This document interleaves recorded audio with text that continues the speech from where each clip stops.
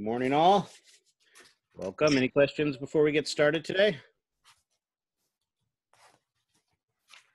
All right. Looks like a fair number of people are sleeping in. Not a best choice with an exam coming up around the corner, but let's go ahead and get started for those of you who are here. Today is Tuesday, July 14th. Same as it ever was. We are going to do lecture of muscle physiology, finally finishing off our skeletal muscle system, everything you ever wanted to know about skeletal muscle and more. And then we will briefly talk about smooth and cardiac muscle. Lab, we will finish off our origins, insertions, and actions. We had made it to the leg, so we just need to finish that off for the rest of today. And that is everything you're going to be responsible for, which is a very good thing, because 2 days from today, right now, you can start your lab and lecture exam. Again, same format as the last one. You know exactly what to expect from this. You know that you're going to be responsible for taking the lab and lecture exam in any order that you want. Again, it's going to be mostly identification on the lab exam. It's going to be mostly describing processes on the lecture exam, and we've got a lot of processes. So the physiology on this should be pretty simple and straightforward. Then once you're done with that, and it has to be completed within the class time, once you're done with that, take a good 15-20 minute break, and then I want you diving into the nervous system, because while the nervous system will not have as much anatomy, I will say the anatomy is probably less intuitive. You know, one of the things we've been able to do with the muscular system is we can look at a muscle, we can look at an origin and insertion and figure out what it does. It's not like you're going to be able to look at a part of the brain, and the part of the brain that moves your hand looks like a hand. So it may be a little less intuitive, but there's a lot less anatomy on that. But there is a lot more physiology. So that will keep us busy for the last couple weeks, and then you finally get to sleep. All right, questions on any of that? All right, let's dive in. I teased in the last class that pretty much everything I told you about muscular fibers, muscular cells, skeletal muscle cells is a big, bold lie. And of course, that's not entirely true. But one thing we have been doing up to this point in time, when we've been talking about our skeletal muscle fibers, is we've been talking about them as if they're truly just one thing. And as someone kind of hinted at early on in this lecture series, as we were talking, there are actually different types of skeletal muscle fibers. In fact, there are 3 main types of skeletal muscle cells. Those 3 types of skeletal muscle cells can be differentiated in a couple of different ways. One of the ways they're different from each other is in their overall size or their diameter. I need my annotation. Some of them are going to be more narrow, and some of them are going to be larger in diameter. So there's going to be some differences in the size. Notice not length, we're talking diameter. But notice also in parentheses here, I have strength of contraction. Why would the diameter of a muscle cell affect the strength of the contraction?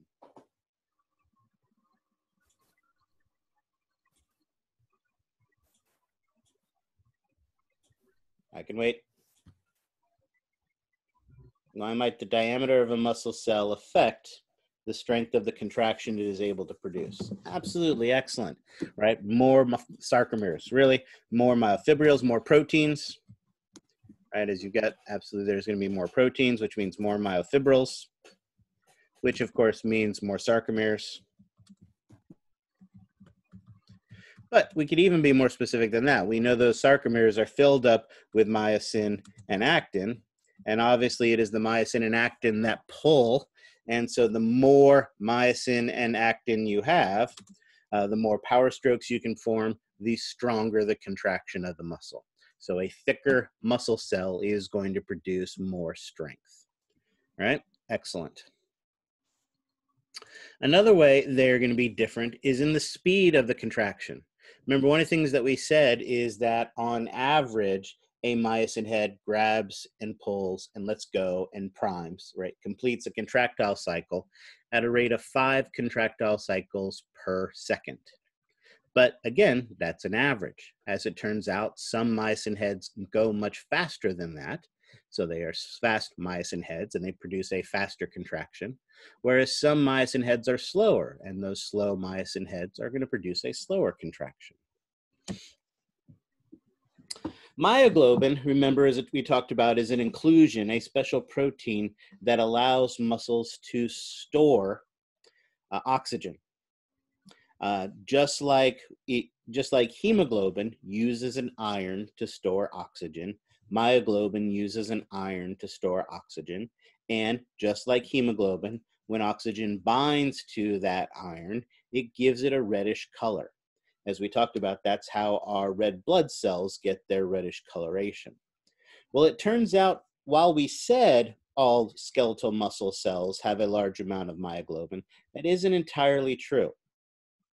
There are indeed some that have a massive amount of myoglobin in them, and that binds a lot of oxygen inside of them and gives them more of a reddish color. Others have far less myoglobin inside of it, so it binds less oxygen. And that's really the other key to this. Yes, it affects the color of this, but what this is really an indication of is how much oxygen it can store. Right? And how much oxygen that muscle cell can store is going to be important on how it produces its ATP.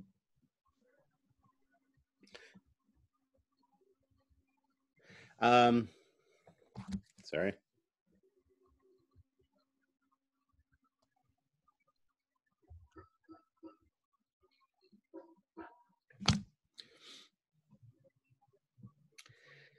Muscle cells will also differ in the capillary supply, the blood supply to them. Some are going to be well diffused, and some will be poorly diffused. Obviously, the better diffused a muscle cell is, the more oxygen it's going to be able to get more readily. And the poorer diffused it is, the less oxygen it's going to be able to get. So again, this is an indication of oxygen capacity or ability to get oxygen.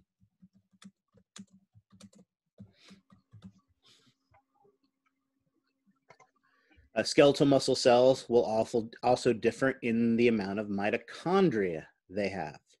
Obviously, mitochondria are used to make energy, ATP, with our glucose and with oxygen.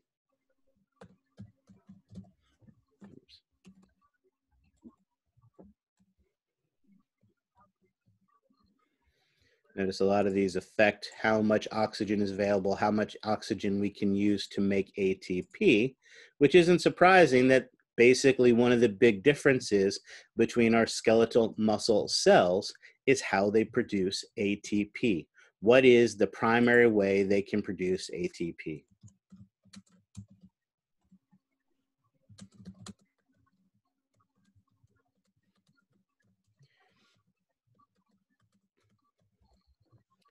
And as we know, there are two primary ways we can make ATP, with oxygen and without oxygen.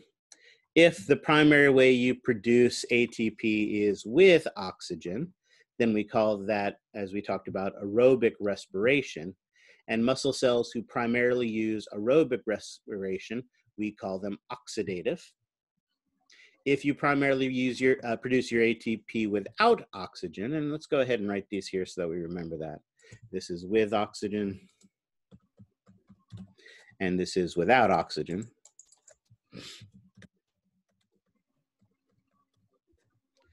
Then you, of course, make your ATP anaerobically, and you are glycolytic in nature. And remember, as we talked about, the other implication to these two processes is the efficiency. If you make it with oxygen, it is an efficient process.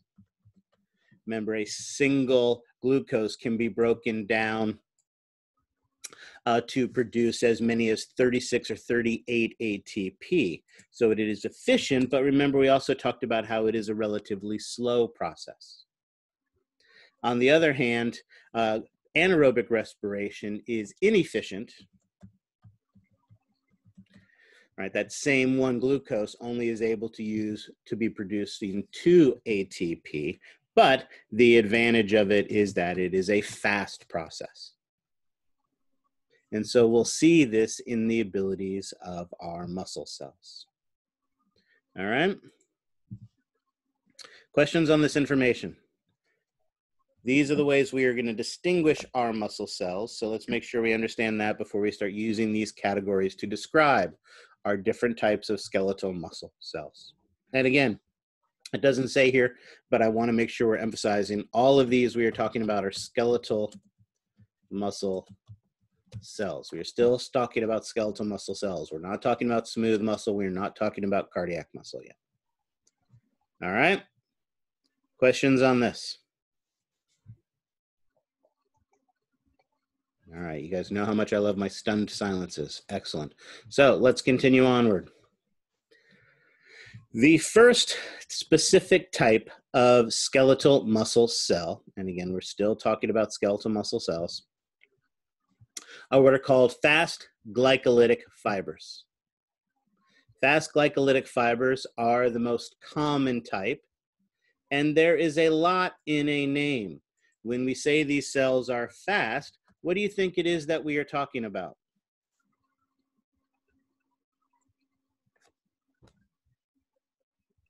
Speed of contraction. Right, speed of the contraction. And of course, if we're talking about the speed of contraction, what determines the speed of the contraction?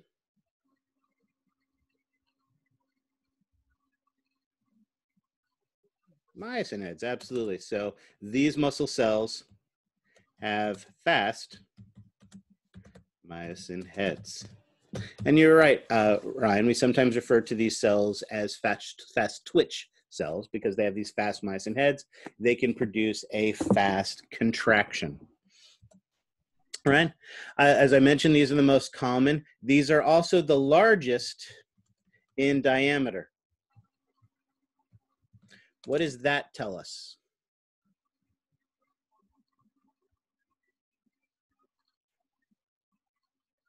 What did we say was the significance of how thick the muscle cell was in diameter? More proteins. Excellent, perfect. So it has more proteins, and it uses those proteins to produce a more powerful contraction.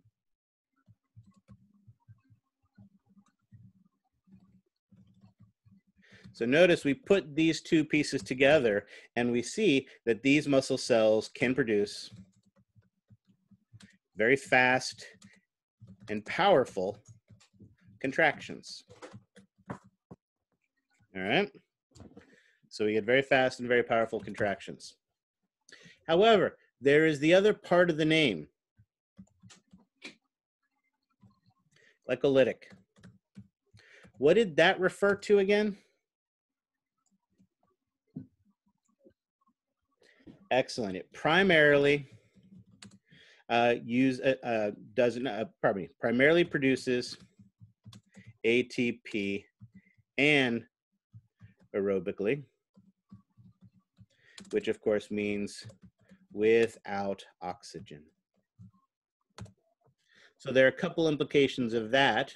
If this is the case that it's producing its ATP without oxygen, does it need to have a massive amount of myoglobin in it?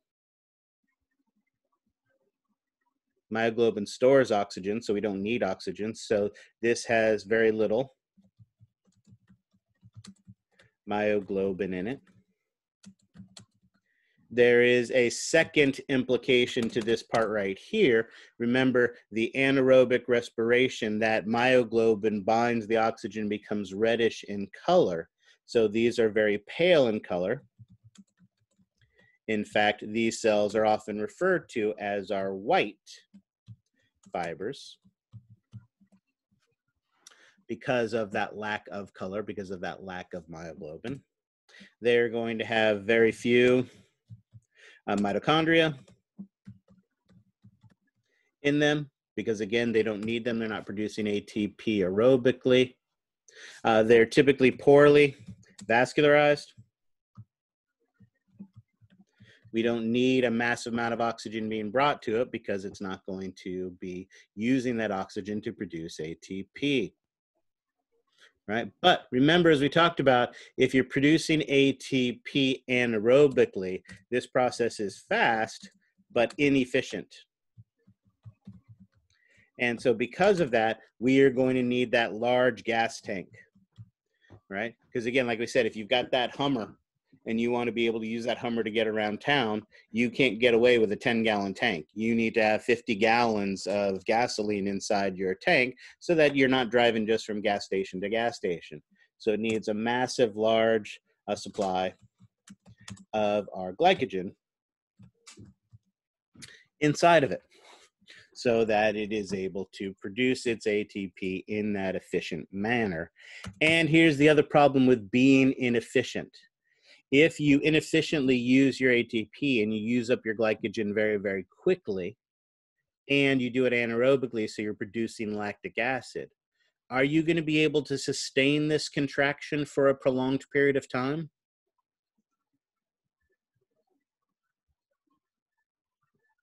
No, exactly. So these muscle cells fatigue rapidly. So they're not able, so they can produce a fast, powerful contraction, but that contraction cannot be sustained for a prolonged period of time. So what kind of activities would we use these fast glycolytic fibers for?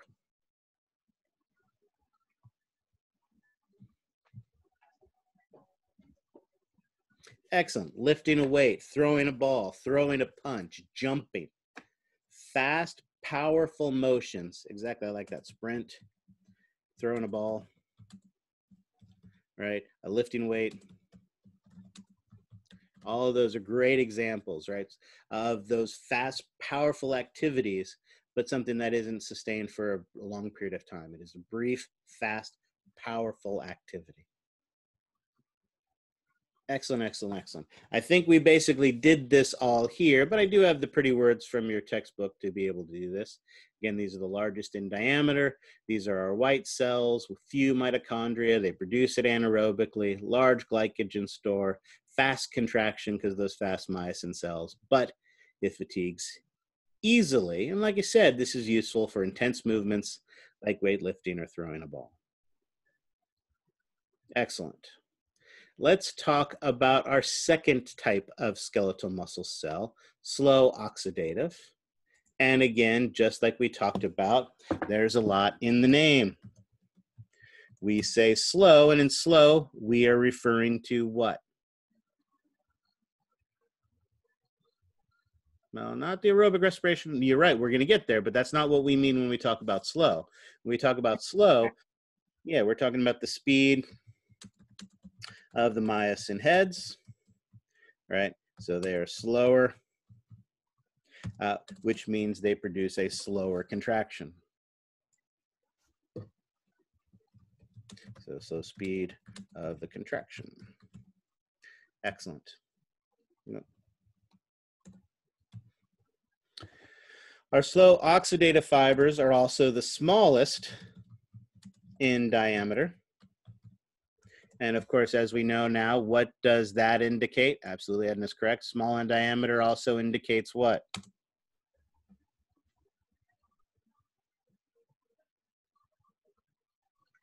Fewer proteins. And if you have fewer proteins, what happens to the strength? Fewer sarcomeres. And what happens to the strength of your contraction? Less powerful contraction. Yeah, exactly. So this produces a less powerful, I like that, less powerful contractions. So the net of this is that it produces slow, weak contractions of those. All right. However, again, there is the other part of the name. Oxidative. With that oxidative part of the name, what does that indicate? As I think someone already mentioned it already. Who was it that said it? Edna, absolutely, right? It is going to primarily produce ATP aerobically. Excellent, meaning that it uses oxygen to produce ATP. All right. What this means is that it needs to store a large amount of oxygen. So the cell contains a large amount of myoglobin, which of course means that it can store lots of oxygen. But as it also talks about, that means this is going to give more pigment to the cell, and these are what we call our red fibers. Now, I know on the surface, this idea of the different colors to the muscle cell sounds like a silly thing, right? Because when you pull that steak out of the fridge and you're getting ready to cut it, it all looks red, right? But not really, right? Because think of it right around the corner. Okay, and I know it's not really right around the corner, but eventually Thanksgiving is going to roll around again. And hopefully by then we'll actually be able to get together with our families to be able to participate in it. And what's the big question you get asked every single Thanksgiving? Well, I mean, aside from the when are you going to get a job, when are you going to get married, when are you going to have a kid, when are you going to have another kid? There are all of those. But yeah, absolutely. White meat or dark meat? All right, that's the big question that you get asked, the big conundrum that you have on Thanksgiving. White meat or dark meat? All right. What is the white meat on a turkey? Where is the white meat on a turkey? Breast meat. Breast and where else?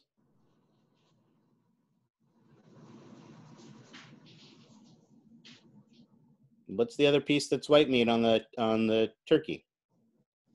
Not a trick question. Or chicken? Wings? Don't anybody eat wings anymore? Wings are white meat. I'm pretty sure Buffalo Wild Wings is pretty much making a living off of the fact that they serve those wings, and that's all white meat. Where's the dark meat? Thighs and legs. Excellent, right? Think of the life of a turkey. How does a turkey primarily get around? Their legs. Yeah, they stand and they walk, right? So if you think about the cells that they need to be able to produce ATP efficiently, produce necessarily slower or weaker contractions, because it doesn't take a whole lot to stand and a whole lot to walk. They can stand for hours like we can stand for hours. Is a turkey capable of flight? Yeah, no, they can fly. It's not their primary way of getting around, but if they need to fly over a fence or if they need to fly up to a tree to sleep at night or something like that, they can produce powerful enough contractions with their wings to be able to fly, but it's not their primary way of getting around. On the other hand, anybody here eaten duck before? Yes. Prepared duck, served duck. Typically when you do the duck breast. And what does that duck breast look like when you get ready to prepare it? Is that white meat or dark meat? It's dark meat, exactly. Because you think of how the duck primarily gets around. It primarily gets around by being able to produce these sustained contractions with its wings that fly. Is it capable of walking? Is it capable of kicking in the water? Absolutely, but it's not its primary way of getting around. So notice the types of muscle fibers found in the different areas affect what they're able to do. So what are we? Are we ducks or are we turkeys? Where's our white meat? Where's our dark meat? Absolutely, we are turkeys. Like that turkey, our legs are how we primarily get around. As we've talked about before, how long can you stand for? Ever, right? How long can you hold yourself in that planking position for? Again, in a planking position, you're not even holding up all of your weight, but you're using your breast, you're using your wings. And how long can you hold yourself in that planking position for? Not very long, exactly. So we are turkeys. Our white meat tends to be near the top, and our dark meat tends to be near the bottom. All right. Again, not only do we have lots of myoglobin, but we're going to have lots of mitochondria. We are going to have a well-vascularized cell. All the things necessary so that we can efficiently make ATP. Again, remember, as we talked about, this is an efficient process. It is a slow process, but these muscle cells are producing slow, weak contractions. So we don't necessarily need that massive amount necessary to do the maximal input of a muscle. So it is very, very efficient in making its ATP. And that also means that it is going to fatigue. Well, let's say it this way, it's fatigue resistant. These muscle cells can sustain those slower, weaker contractions for a much, much longer period of time. So, even though I've already pretty much given it to you, right, we are going to use these for things like standing, for things like walking, for things like posture, right? You can stand, you can walk, you can hold still for very, very long periods of time. All right? Questions on that? Again, I think we've hit all the important points, but here on the slide, I've got the highlights, small in diameter. There are red cells, aerobic, slow contraction, but fatigue resistant. So they're used for endurance activities, maintaining posture, right? Everything is walking distance if you have the time, right? Slow oxidative fibers. But we do have a third type of skeletal muscle cells. The combo plate, fast oxidative fibers. So once again, there is a lot in a name. Fast, of course, refers to the speed of the myosin heads. So this produces a fast contraction. Now, if the fast glycolytic are the largest and the slow oxidative are the smallest, then these, of course, must be intermediate in diameter, which also means what?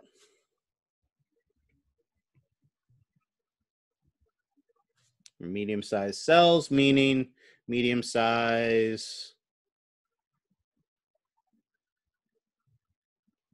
strength, the strength of the contraction. There you go. Medium amount of proteins, and so medium amount of strength that it is able to produce. So these produce a fast and moderate strength contraction.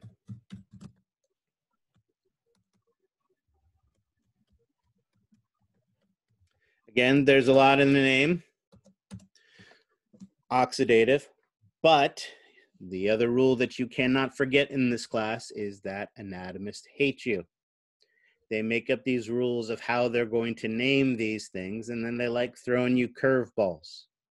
Of course, a name like oxidative should mean that these cells prefer to make ATP with oxygen. But it turns out that our fast oxidative fibers are actually equally able to produce ATP via both aerobic and anaerobic respiration. So it can use both aerobic and anaerobic respiration equally easily. They should have come up with a third name for that. They didn't bother. So again, anatomists hate you. So that part is tricky a little bit, but again, this is our in-between cell, so it is going to be intermediate in the amount of myoglobin. Of course, what kind of fibers is that going to make this? They're not white and they're not red. These must be our pink fibers. Excellent. Intermediate blood supply and mitochondria, number of mitochondria. Excuse me. So it's intermediate in those that way. again, it is able to produce ATP efficiently, both aerobically and anaerobically, so relatively fast, but also relatively efficiently. So they tend to be more fatigue resistant in their action, and they're going to allow for moderate activity,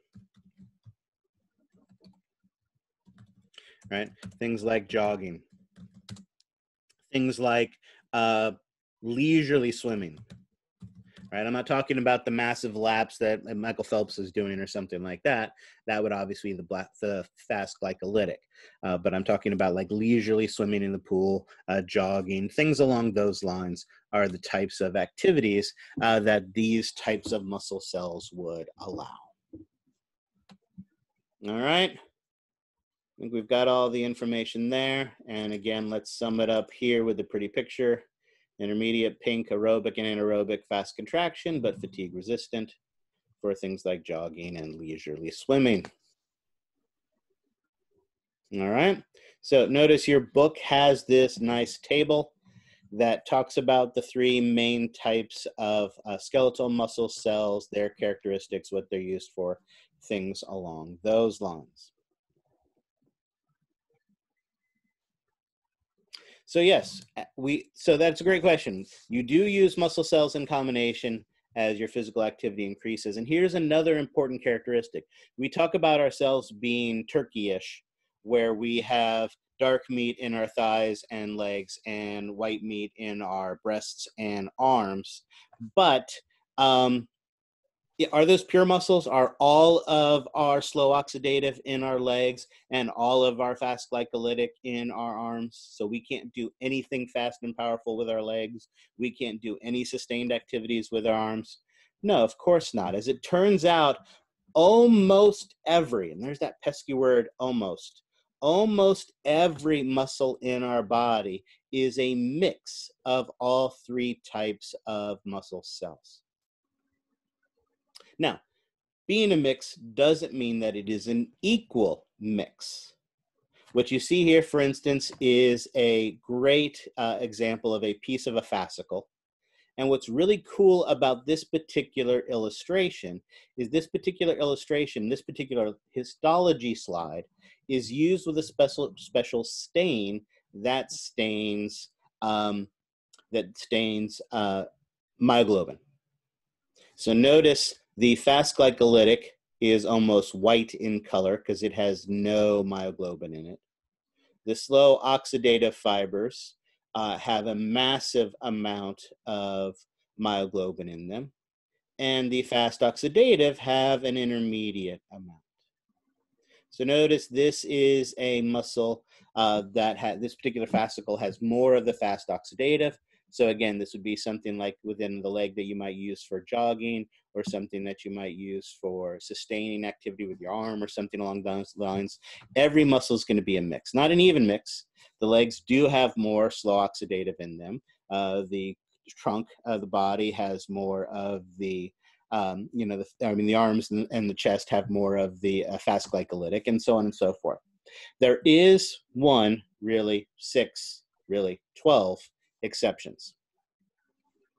You have the ability to move your eyes in space, up, down, left, right, all around. The ability to move your eyes is because you have eye muscles, 6. So 6 in this socket, 6 in this socket, that move the eyes all around.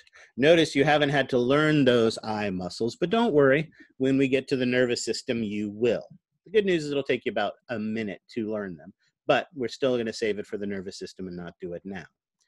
These muscles that move your eye through space are the only pure muscles in your body. These muscles that move your eye in space are 100% fast glycolytic muscles. So it's completely fast twitch muscles that move your eyes through space. Every other muscle in your body is a mix of all of these. Right? We see it here in a very high magnification view. Notice here we see a lower magnification view, but again, it's this great stain. This one's colorized where you can actually see the differences in the myoglobin content between the different types of cells. All right. Now, here's another important question. Every muscle in your body is a mix of these three types, except the eyeball ones.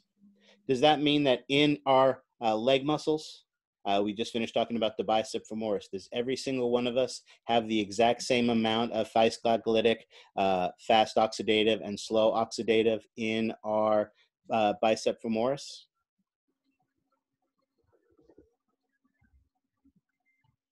Do we all have the exact same amount? No.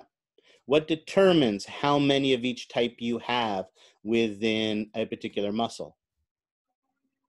Yeah, primarily it's genetics, right? So if each of us decided we wanted to run 10 100-yard dashes every day for the next 6 weeks, and we all got out and we all did that, would we all gain the same amount of speed? Would we all gain the same amount of muscle mass as a result of doing that? No. We all have our own genetic predispositions based on the combinations of muscles that we have, of muscle types that we have, that make us more efficient at some activities and less efficient at others.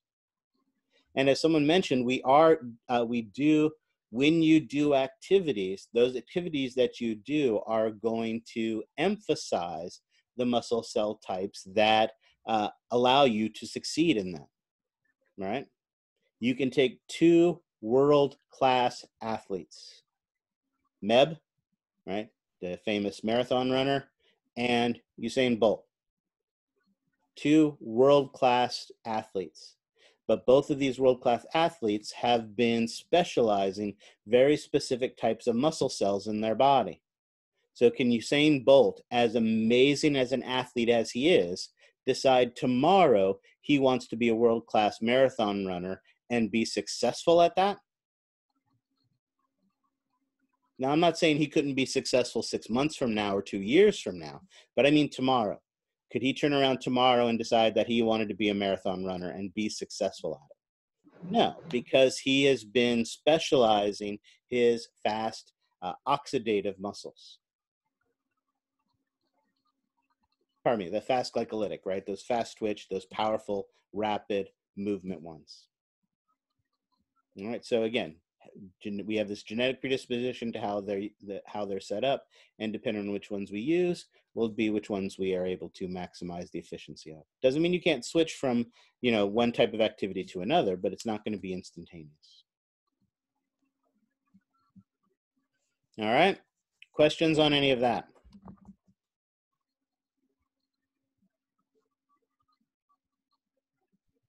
All right, excellent. And with that good piece of news, the good thing is we now have learned everything you could ever want to know about skeletal muscle cells and more. So we are finally done with skeletal muscle, and we can move on to our other two muscle tissue types.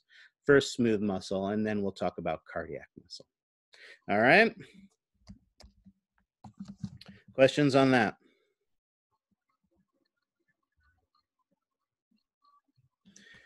All righty. It is way early to be taking a break, but this is a good natural stopping point. We're about halfway through the material, and I want us coming to smooth muscle and cardiac muscle fresh.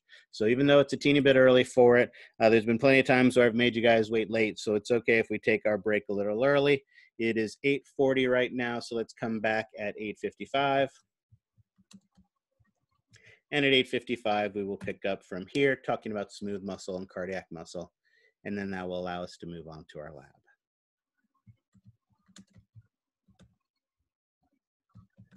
Any questions before we take our break?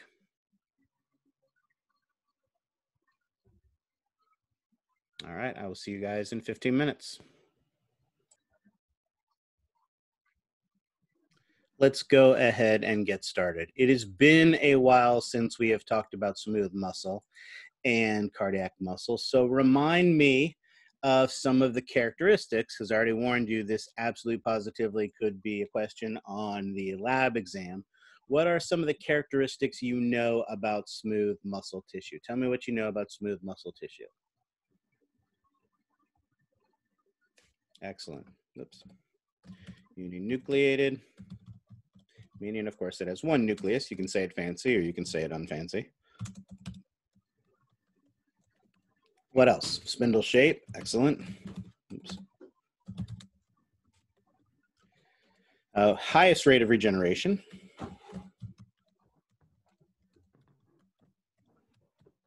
Excellent. Involuntarily controlled. Let's take that one a step further. It is absolutely involuntarily controlled, but what does control it? What are the two things that we can use to control smooth muscle then?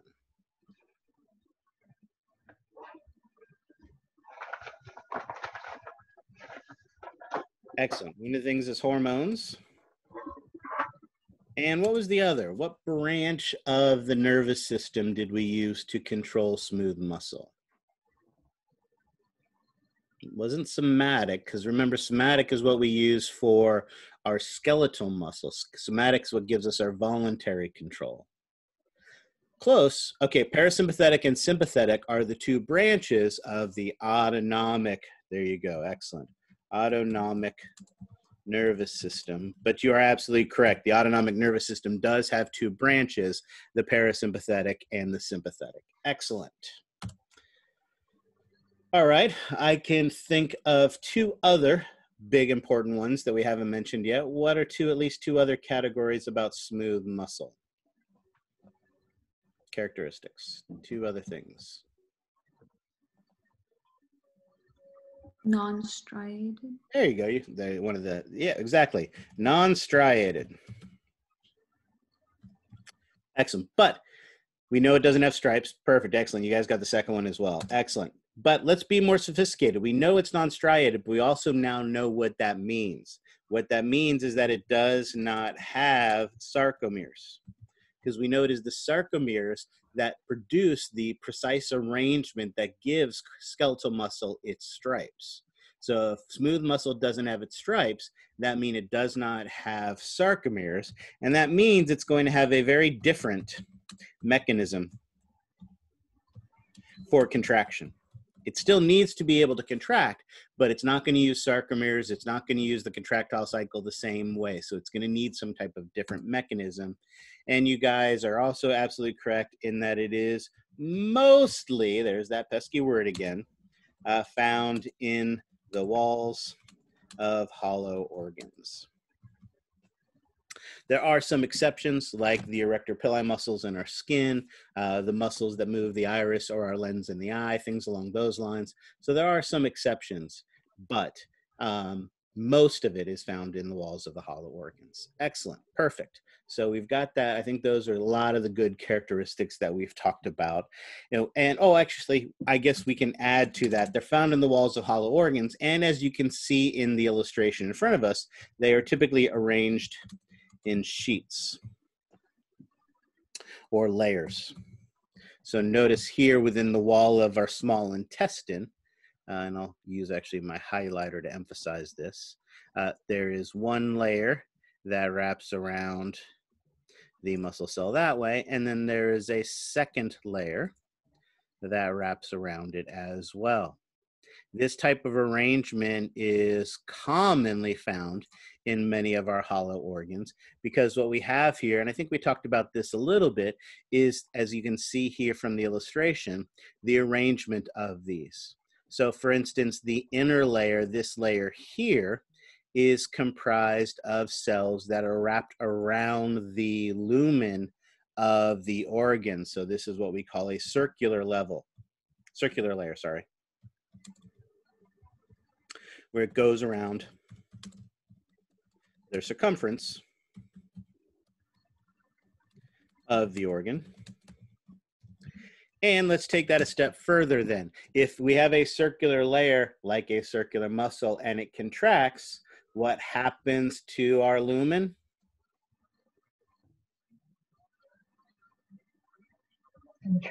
Gets smaller, exactly. So this circular layer is able to change the size or the volume of the lumen. But this green layer, the outer layer, so let's go back here and change the color back to green. basically this layer runs the length of the organ. So this one runs the length of the organ, and because it runs the length of the organ, we refer to it, and I guess I'm running out of space, so I'll cheat and put it up here, as a longitudinal layer. This longitudinal layer, again, runs the length of the organ.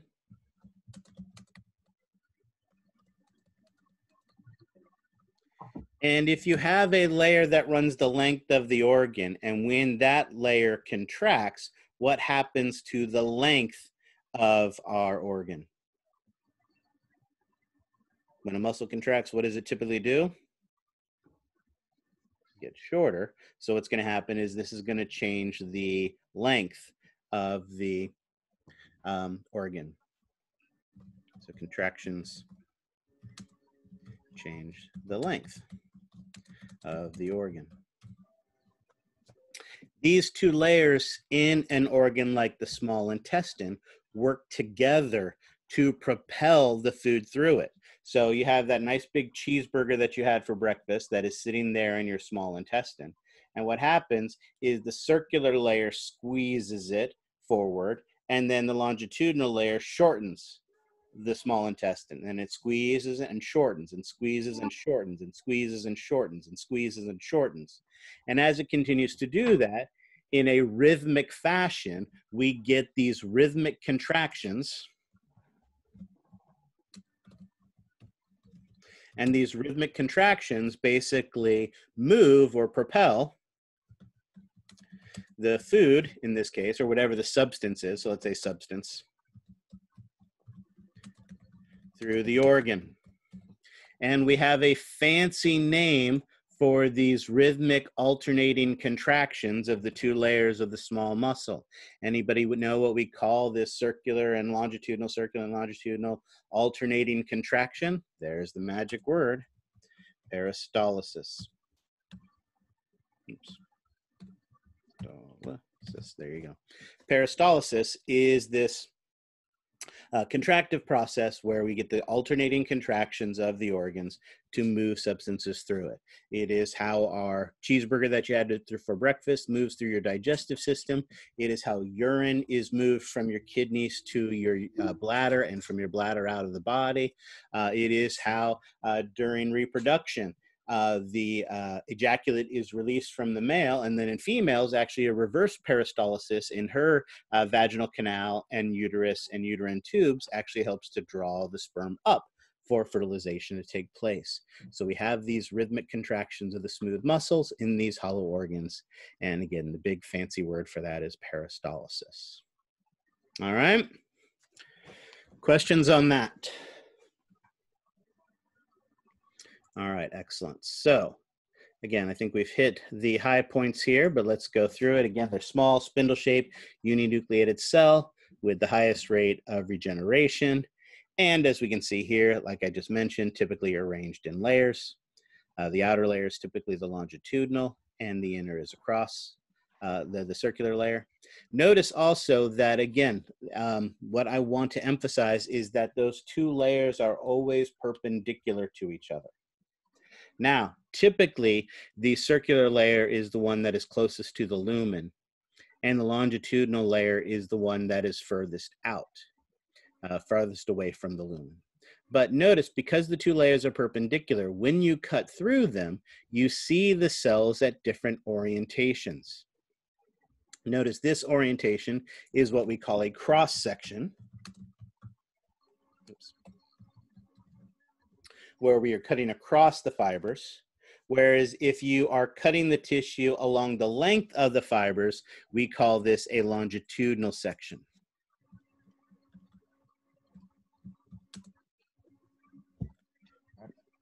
So again, what we're talking about here is not the type of layer, not what the function of the layer is, but how the muscle cells are arranged. This is important to remember, because if you think about it, and I'm going to cheat here by drawing my own small intestine. If I were to take a section of the small intestine, and I were to take that section by cutting it in a line this way, right? Then we might see something similar to what we see here. The circular layer would be longitudinal in view, and we'd get a cross section of the longitudinal cells.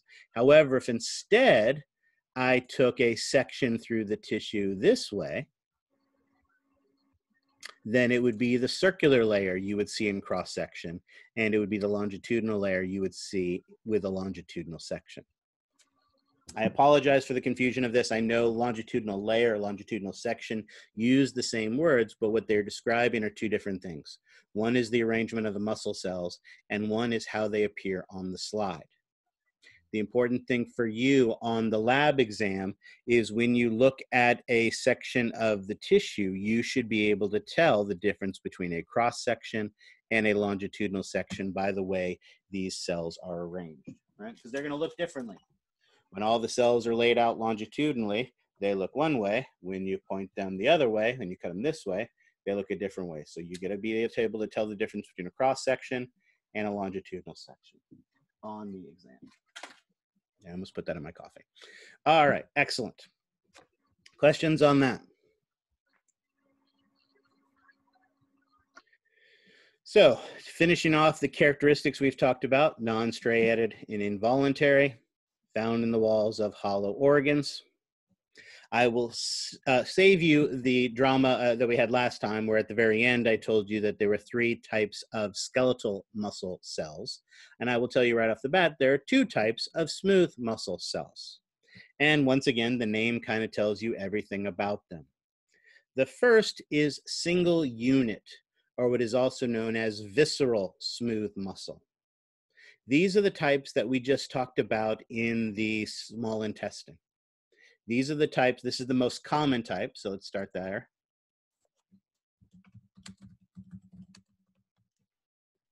These are the types that are arranged in sheets. They have gap junctions that connect them together. And in very rare instances, like in your stomach, they can be autorhythmic. Your stomach actually produces its own action potentials. Your stomach, while you're sitting here, again, or maybe sleeping would be a better example. While you're sleeping, because most people don't eat while they're sleeping, it produces small contractions and contracts about 3 times a minute. So it's got a very slow rate at which it is producing these contractions that move through the stomach. You then wake up, you have your cheeseburger for breakfast, and it is going to increase the rate of those contractions to churn up that food. We talked about, I think way back at the beginning, that gut brain that we have when we were talking about the enteric plexus. Well, this is an example of that. These cells are called single unit because they have gap junctions that connect them together, so that when one fires an action potential, that action potential spreads to all the other ones. So it allows this layer to work together so that when that circular layer contracts, it contracts all the way around. When that longitudinal layer contracts, it contracts all the way the length. So it's the single unit where they work together as one. And these are the ones that are found in the walls of hollow organs. So it's the most common type and in the walls of hollow organs. But as we mentioned, there is some smooth muscle that isn't found in the wall of hollow organs, like the erector pili muscles. Those erector pili muscles are still smooth muscle. We don't voluntarily control this. You cannot make the hair on your arm stand up on edge. It would be an awesome party trick if you could, right? You could woo those of the opposite sex or same sex, whatever your flavor is, at parties by just making your hair wave to them and things along those lines. It would be really cool, but we're not capable of doing that because it is smooth muscle, but it is a different type of smooth muscle. It is what is called multi-unit smooth muscle. This is similarly arranged to what we see in skeletal muscle. There are bundles of these muscle cells like fascicles, and every single muscle cell in that fascicle needs to be stimulated by the nervous system. It's still the autonomic nervous system or hormones that is controlling it, but they don't work together. There are no gap junctions. Each muscle cell is controlled independently. And your book's got a pretty picture that shows this process. Here we have our visceral or smooth single unit. Again, it's called single unit because it works together as a single unit. It's called visceral because it's in the walls of our visceral organs. Notice there's basically only two inputs from the nervous system because all these cells are connected by gap junctions, so they all work together as one. Where here our multi-unit, I know they haven't done a good job of showing this together in a fascicle. I think they were just trying to show the disarray to make it look different from the single unit. Again, artists. But the key is that notice each individual muscle cell has to have its own input within that fascicle so that it can be controlled.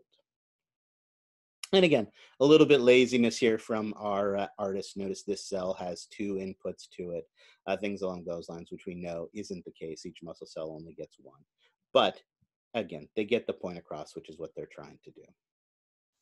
All right, excellent. Let's get to the fun stuff. How a smooth muscle cell contracts if it does not have sarcomeres. Now here's a great picture of this, but I'm going to actually cheat and bring us to our whiteboard. Here in our whiteboard, we can actually draw our own spindle-shaped muscle cell. And I'll do it as a diamond because that's basically spindle-shaped. It serves our purpose. That is our cell. We know it has a big centrally located nucleus. I'm not going to bother to draw that. But there's some other important anatomy to this. Much like our skeletal muscle cell, it has a special plasma membrane. And I think I need to lower the size of my...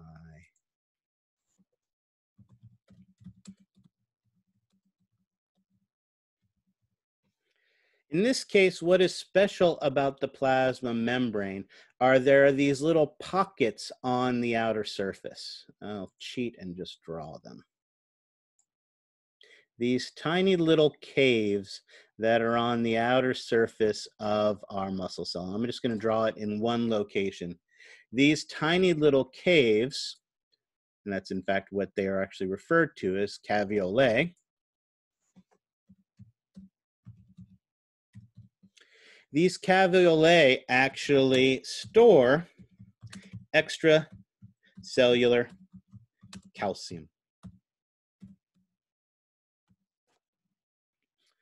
If you think about it, when we talked about muscle contractions in skeletal muscle, all the calcium that skeletal muscle cell used to move the regulatory proteins came from inside the cell, came from the sarcoplasmic reticulum. Well, it turns out our smooth muscle cell has very little smooth endoplasmic reticulum.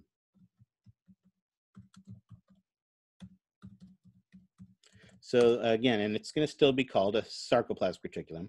So almost no sarcoplasmic reticulum. So what that means is to move our regulatory proteins,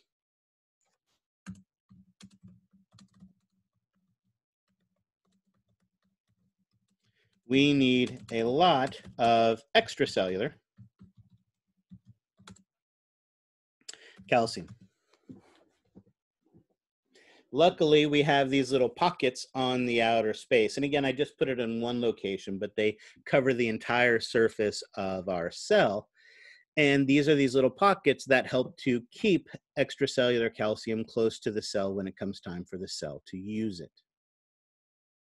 Now, we still need myosin and actin. Myosin and actin are still going to be our contractile proteins.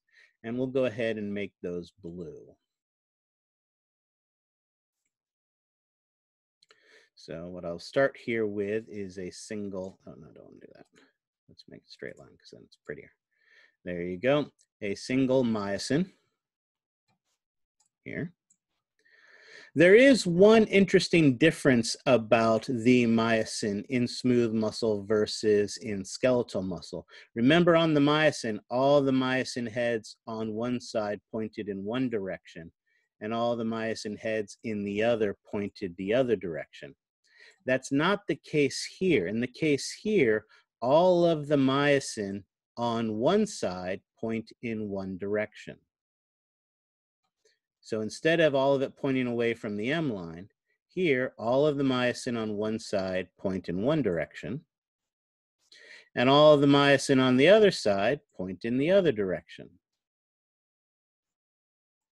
So it's a slightly different arrangement of our myosin fibers, but we still have myosin fiber, we still have myosin heads, and those myosin heads are still going to pull on actin.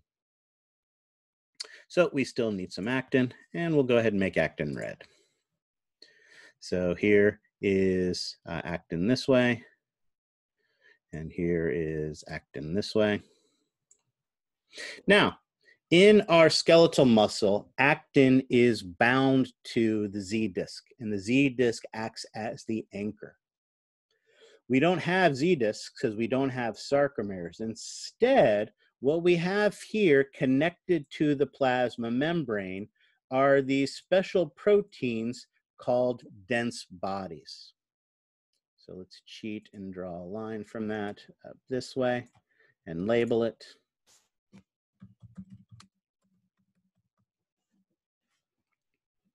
And these dense bodies are distributed throughout this cell, all of them, like I said, connected to the plasma membrane. So there's another dense body, and we'll put another one over here, and we'll put another one here, and another one there, and another one there, and another one there, and another one there, and another one there. And these dense bodies not only are connected, so let's say this, dense bodies connect to the plasma membrane, and they connect to each other with the cytoskeleton, in particular via intermediate filaments.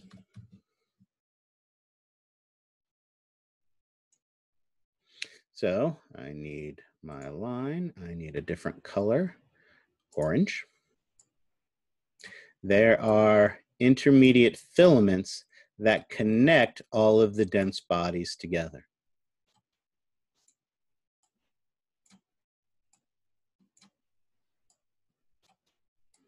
All the way around. So we'll cheat even though we don't see the dense bodies there. We know they're going off in those directions. One's going this way, one's going this way, and this way, and this way. Whoops.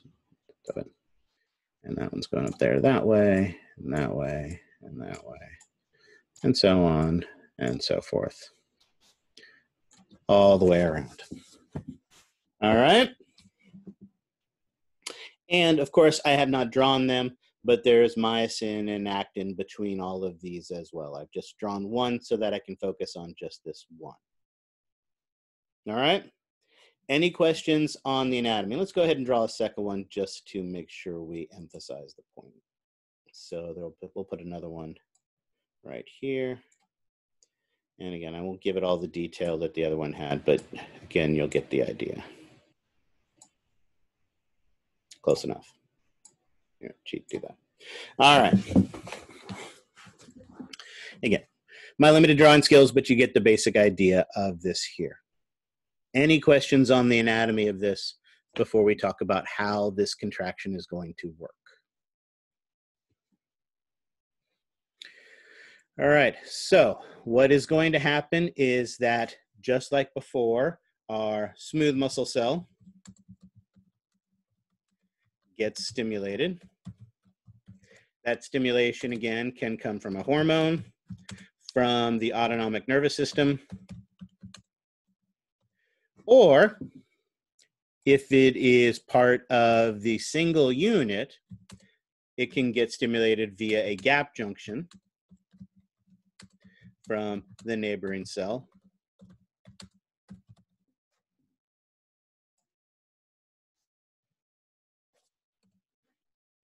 When it gets stimulated, it opens voltage-gated calcium channels in the plasma membrane,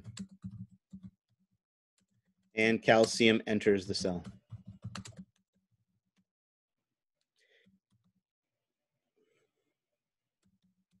Calcium moves the regulatory proteins I don't have to describe that process to you because you guys already know that. Of course, if this was an essay question, you would have to explain that it binds to the troponin, changes the shape of the troponin, moves the tropomyosin out of the way. But since that part of the process is the same so far, I'm not going to take the time to do that, although technically I guess I just did. When it moves the regulatory proteins, then of course myosin starts to pull on the actin.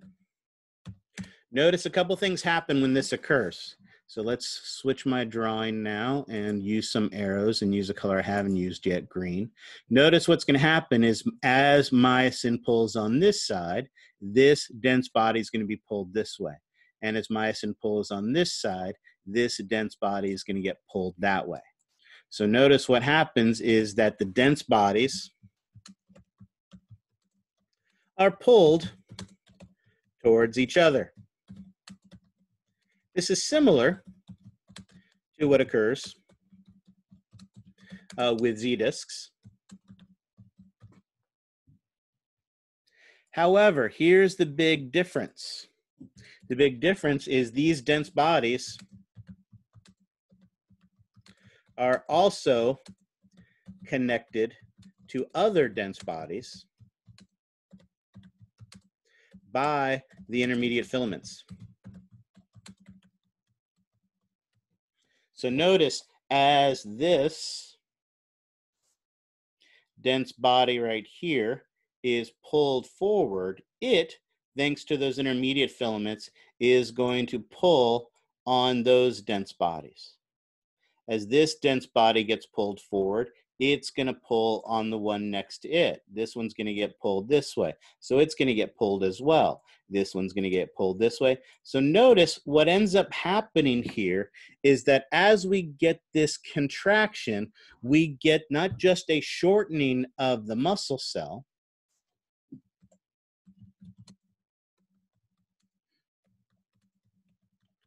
but it starts to twist and starts to bulge as it contracts.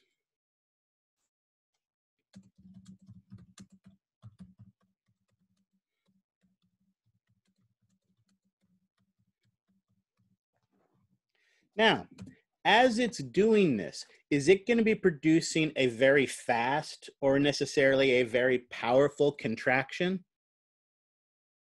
No, it's going to be a very slow and weak contraction. It's not an efficient mechanism for how these things are produced. It's not producing a big, powerful contraction. But then again, do I need my stomach to be able to pulverize that cheeseburger that is inside of it the same way you could pulverize someone with a punch? No, it produces very slow and very weak contractions, right? They can be up to 30 times slower than a skeletal muscle cell. But because these dense bodies are interconnected, it is incredibly efficient. And so what happens is it takes very little ATP to do this, and that means these contractions can be sustained for a much longer period of time.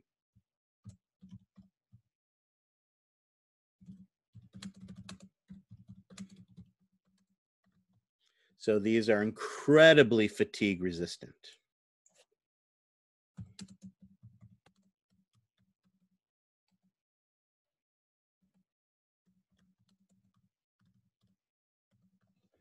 As a result of this. All right. Now, again, I've done an okay job of drawing this, but let's look at the pretty pictures from your textbook. Notice here we see the anatomy that we were just talking about. I need that. There we go. So again, it's going to have the thick and thin filaments. It's going to have myosin and actin.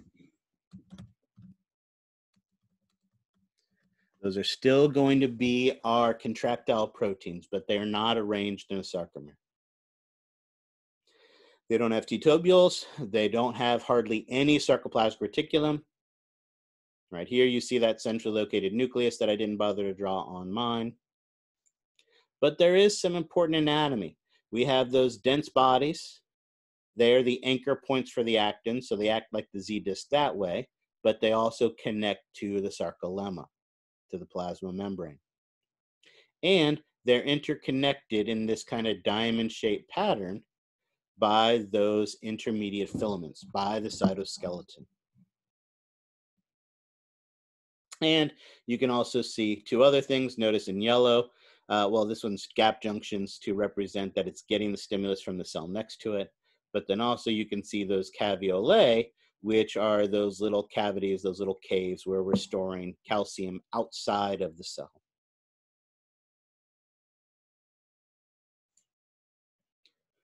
When it comes time for the muscle to contract, myosin pulls on the actin and it pulls on those dense bodies.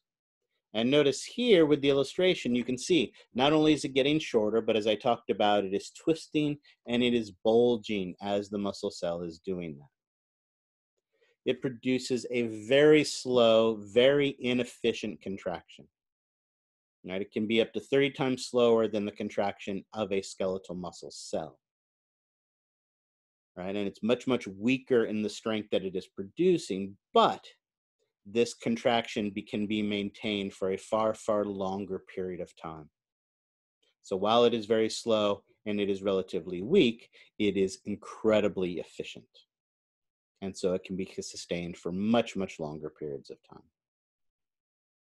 And of course, as we said, alternating rhythmic contractions of these smooth muscle layers is that specialized process we call peristalsis. All righty. Questions on how smooth muscle contracts?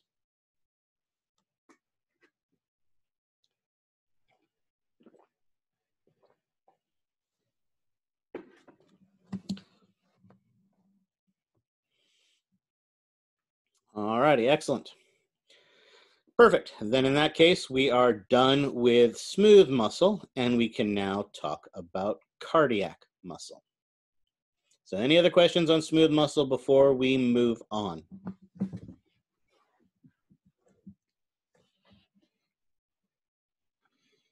All right, excellent.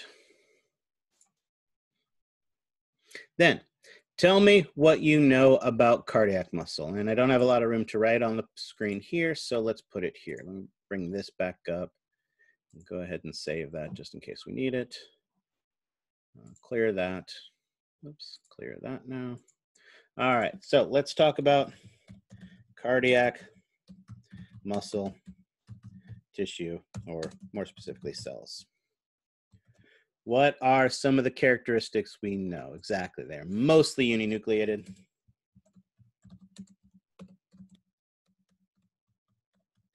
Excellent. They are intermediate in size. Excellent. They are indeed striated. So let's again start there. Again, we know what striated means. If it's striated, that means that it has sarcomeres. It has myofibrils. And if it has myofibrils, that means we understand the basic anatomy of how it contracts. It is going to contract in a similar, there's that pesky word similar, not identical, but in a very, well, heck, we'll even say very similar, whoops, fashion to skeletal. Excellent. All right. Good. Two more good ones. Only in the heart walls. Does not regenerate.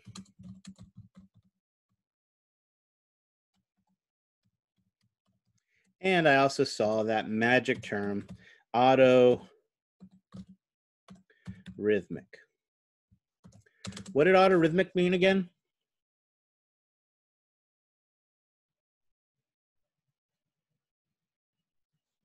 Well, I like that too. Branched in shape. Let's add that while we're figuring this out.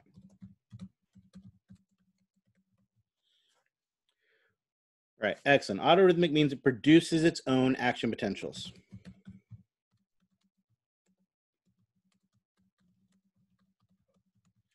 There are special cells inside of the heart where if we pulled them out and put them in a petri dish by themselves, gave them the oxygen and the nutrients that they needed, they would actually be able to generate their own action potentials on their own. right? Smooth muscle won't do that. Skeletal muscle won't do that, but there's some special cells in cardiac muscle that does do that. So it produces its own action potentials. What that means is that it controls itself. However, we can modify its behavior. And what are the two ways we can modify its behavior?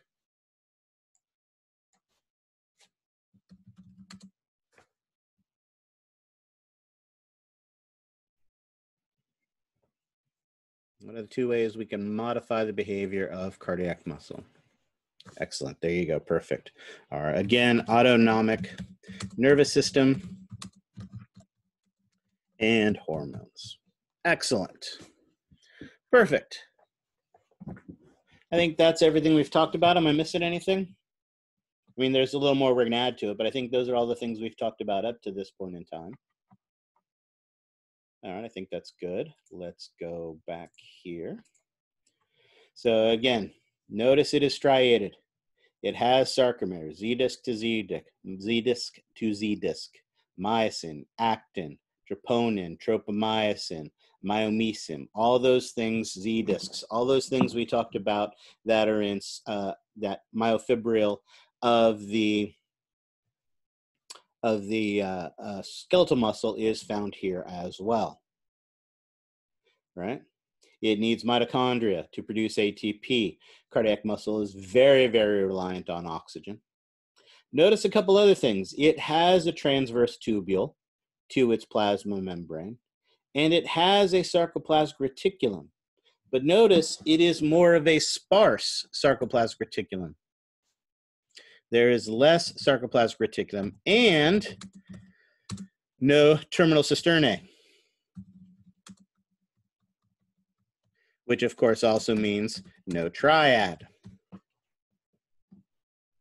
That should be an indication to us that while it does use some internal calcium, it also is going to rely on extracellular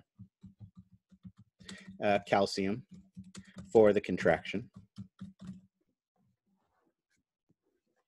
So we see that when we look at its anatomy. Oops, I guess I need to cheat and move this out there. And oops, hold on, I want to make it longer. There we go. Perfect.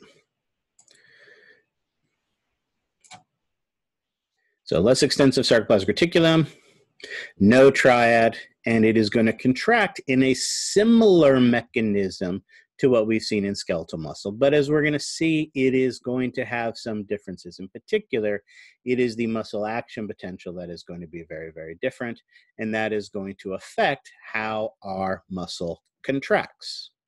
All right? So the good news is we already know half of this story. So let's go back to our whiteboard, clear this, and divvy it up. All right, one line here. That's a good spot. Whoops, if I make it straight-ish, that'll work. And one line here. That works. All right, let's talk some things we already know. One of the things we already have an idea about is a skeletal muscle action potential. What we know about a skeletal muscle action potential is it is a big positive signal. We also know it is very fast.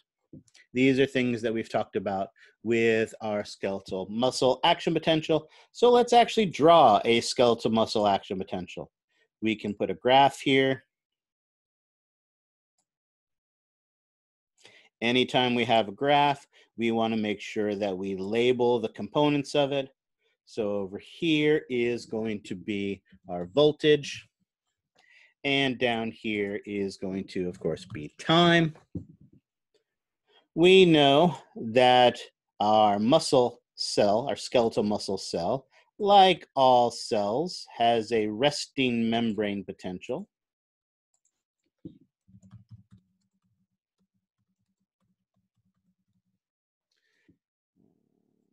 Put this up here. Bring that there. Excellent. And we also know what the resting membrane potential of our skeletal muscle cell is. Remind me again what it is. It's the resting membrane potential of our cell. It is negative. Negative what? There we go. Negative 70 millivolts. Perfect.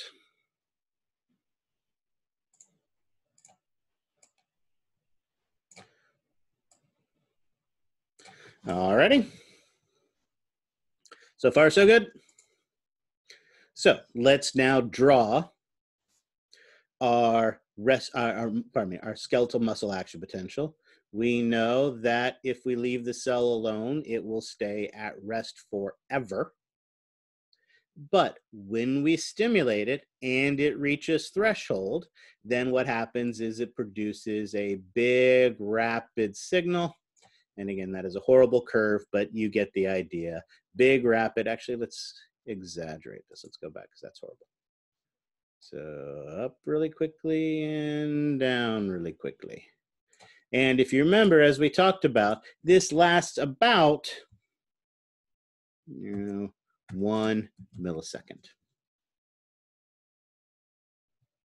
It is a big positive signal, right? We talked about it being about a 100 millivolt change. So that means if it starts at negative 70, it gets up to about what would be a 100 millivolt change.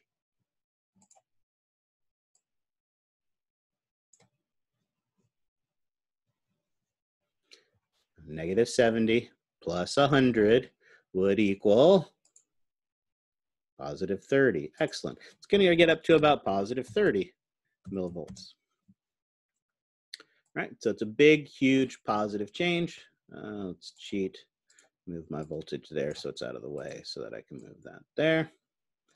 There you go. Really no new information, I guess, other than the positive 30 millivolt change, but all it took was a little math for us to figure that out. That is what our skeletal muscle action potential is. And as we know, one neural action potential gives us one muscle action potential. And as we know, that one muscle action potential is going to produce one, what again? One muscle action potential produces one, does it produce? Test is in 2 days. One contraction. True, one latent period, contractile phase, relaxation phase, and together, what did we call that? Twitch. There you go, produces one twitch. Excellent. So we remember that rule. And the good news is, because it's almost certainly going to be one of the potential essay questions you can have on the exam, we know what a skeletal muscle twitch looks like, because we've drawn and talked about one of those as well. So let's do that. Again, we are going to draw a graph. And again, this graph is going to be time on the bottom. And over here is going to be tension. Oops, I guess that helps if I spell tension right. Perfect. As we know, there is a stimulus. So let's go ahead and start with the stimulus. And that twitch has 3 phases to it. So we start with our twitch. When we produce our muscle action potential, that is and then what is the first stage of a twitch called again? Latent period. And how does the tension change during the latent period?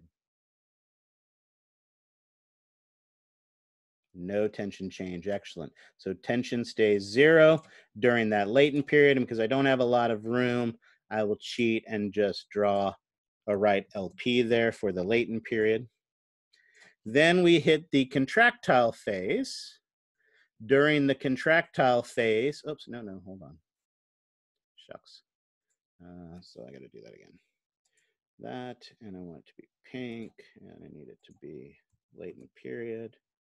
So that works. Excellent. Now I can switch to green. And we're going to reach the contractile phase. And how does the tension change during the contractile phase?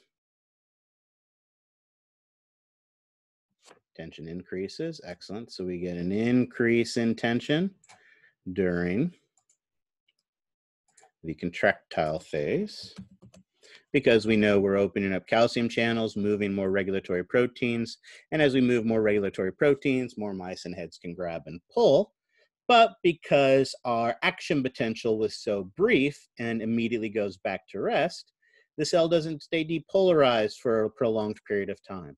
So what ends up happening next is we start to see a decrease in tension as it goes back to 0.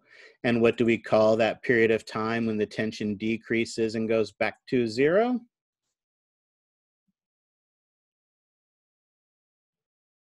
Relaxation period. Excellent. And if you remember, the entire twitch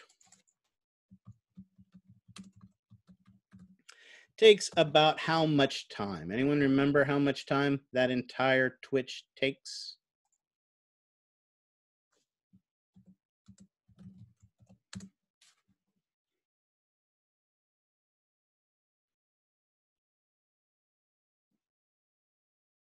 Well, no, remember 5 milliseconds was about the time of the refractory period before we could produce another one. But if you remember, the actual entire twitch takes about 40 to 100 milliseconds.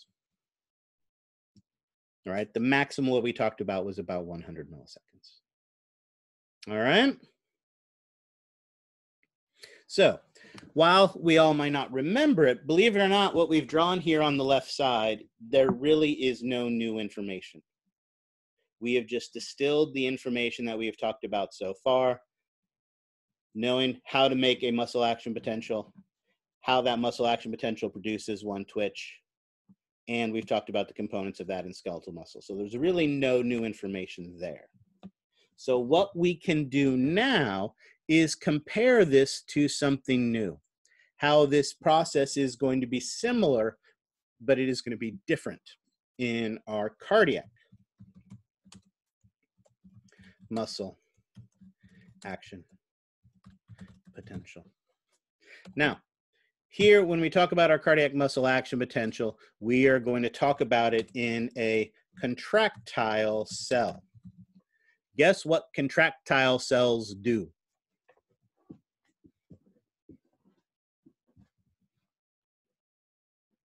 Not a trick question.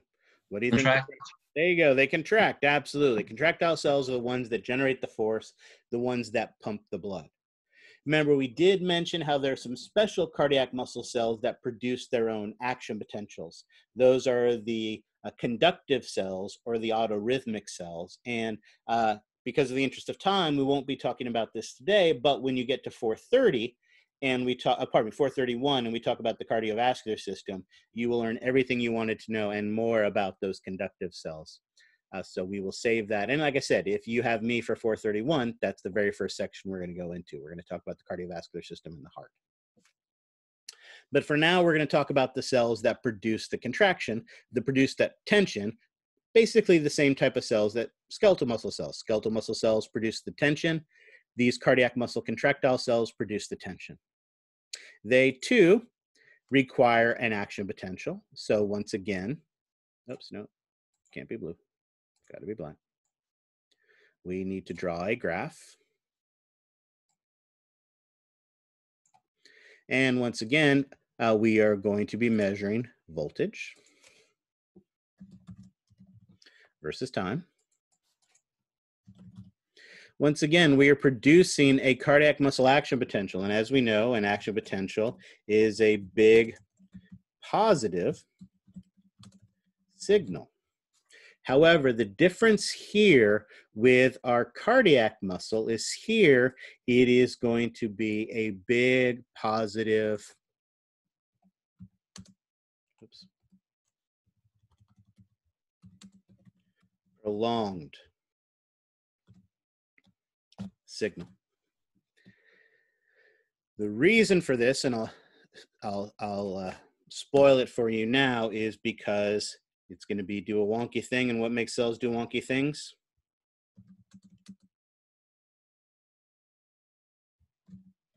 Due to the influx of calcium from outside the cell. Now, we have a resting membrane potential, just like before. And just like before, we have a cell, which if you leave it alone, will happily stay at that resting membrane potential forever. But when you disturb it, when you stimulate it, when you get it to reach threshold, once again, it produces a big, fast depolarization. So again, we are producing a big, positive, rapid signal. Just like before, just like in the skeletal muscle cell. So that part is the same. What is different is that it doesn't repolarize as rapidly, right? This one had a fast depolarization. Let's actually write that over here. This had a fast depolarization and let's say it this way, and a fast repolarization. This one has a big rapid depolarization, a fast depolarization, but then what happens is it stays depolarized for a prolonged period of time. And it primarily is able to do this because of the influx of extracellular calcium. After all, calcium makes cells do wonky things, but it is also a double positive cation. So what happens is we get this influx of calcium and the cell stays depolarized for a prolonged period of time. This is a period of time that is known as the plateau stage, where it stays depolarized for a prolonged period of time, and eventually depolarizes.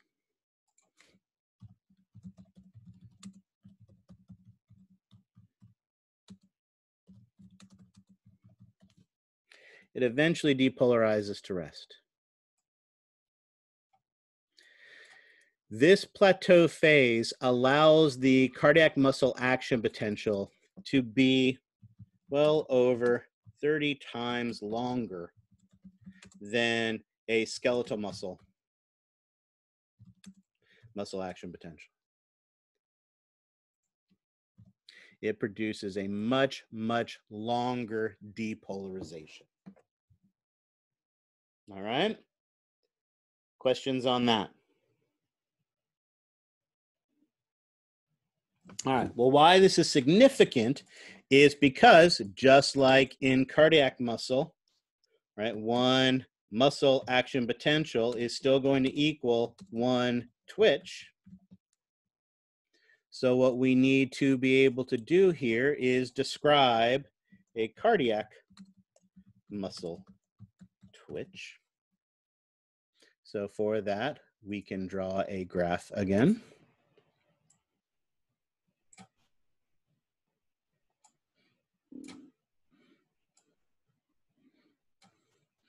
And again, stop it. Down here is going to be time. Up here is going to be tension.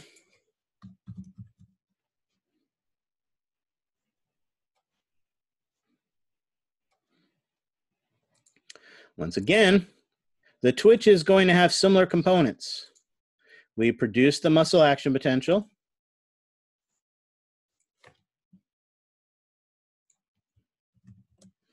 And it is going to produce a twitch.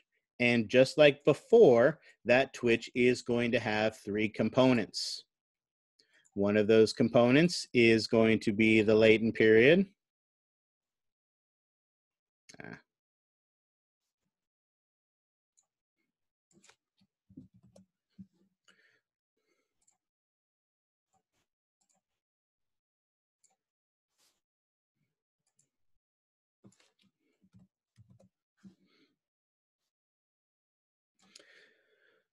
right, then we are going to get a contractile phase. But if the cell stays depolarized for a prolonged period of time, what do you think happens to the contractile phase? The longer it's depolarized, the more calcium is coming in, the more regulatory proteins that we can produce, and the much longer the contractile phase is going to be.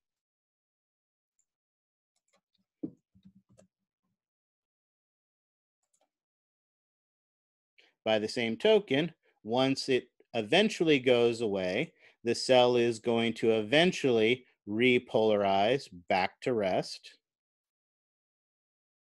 I've run out of room there, but you get the idea. So we are going to have that relaxation period where it eventually goes back to rest. But again, it's going to be a lot longer process. So whereas an entire twitch in skeletal muscle is 40 to 100 milliseconds, a cardiac muscle twitch is over 200 milliseconds in length. It is a much, much longer process. So my question to you then is why? Why have this process be longer?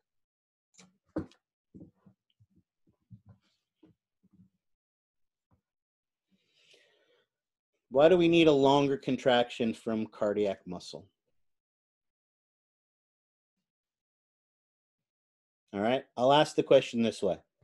How many of you have ever, part of it is more forceful contraction, but we can also get a very fast, powerful contraction, as we know. So part of it is force.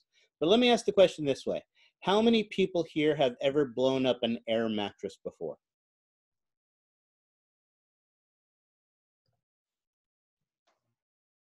How many people here have blown up an air mattress before? Anyone? At least one. Excellent. 2, 3, 4. Excellent. Most of you have. Perfect. Excellent. Or many of you have anyway. Now, and I don't mean the way you do it nowadays where you plug it in the wall and push a button.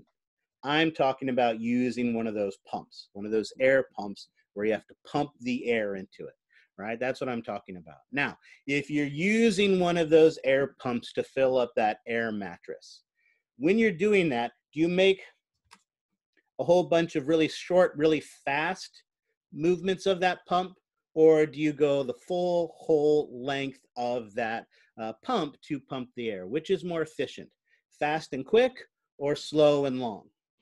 Slow and long. Slow and long, exactly. And because when you are pumping that air, the pumping mechanism of something being more slow and sustained and long is a much more efficient pump. Well, as someone already mentioned, our heart is a pump whose job is to pump blood. And so the goal is to produce a longer sustained contraction to have a much more efficient pump than having the heart just take a whole bunch of big, quick reps. It's going to be much more efficient. Well, not quite AFib, although you're right. AFib is when it's asynchronous in its activity. So afibrillation is when the cells are not working together, not firing together. So that's something else. But that fluttering of the heart is not going to be an efficient way of pumping the blood. Now, notice we get that nice long sustained contraction. We get nice long sustained contractions with our skeletal muscle too, but with our skeletal muscle, we add twitches together. So here we add twitches together to get that long contraction. And what did we call that process of adding the twitches together?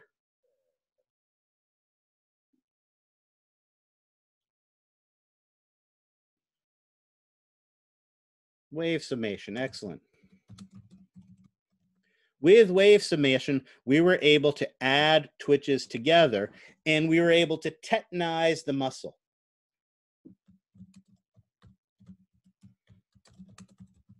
And when we tetanize that muscle, it produced that long sustained contraction where the muscle contracted and kind of locked up into that long sustained contraction.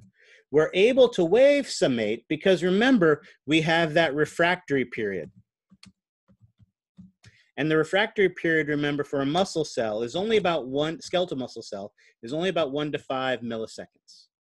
Since the refractory period is 1 to 5 milliseconds, we can tetanize the muscle and we can add the waves together and tetanize that muscle. Do we want to tetanize our cardiac muscle cells? Do we want them locked up in a sustained contraction? Is that going to be something that we are going to want our heart to do? Absolutely not. So while the twitch of cardiac muscle lasts about 200 milliseconds, the refractory period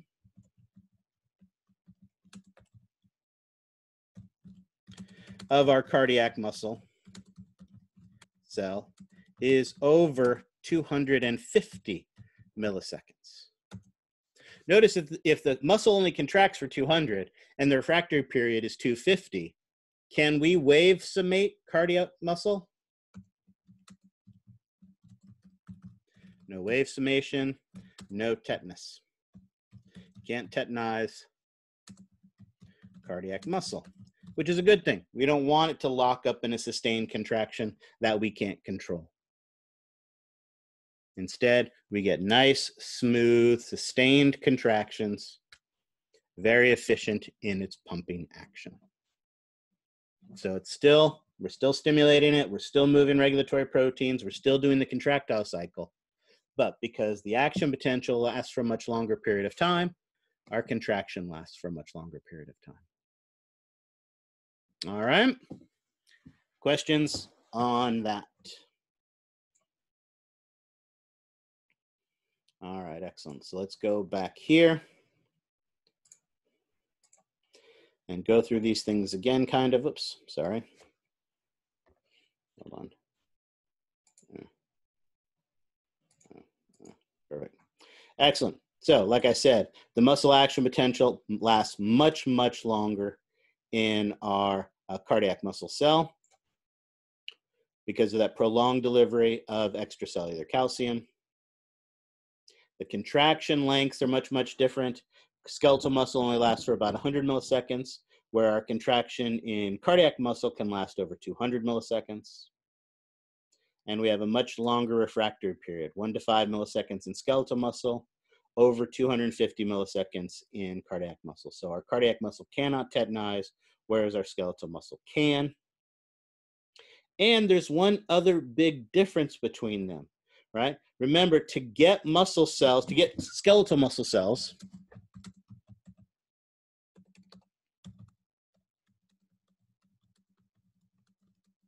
to work together, we need these motor units. And again, the motor units get the cells to fire and contract and relax together.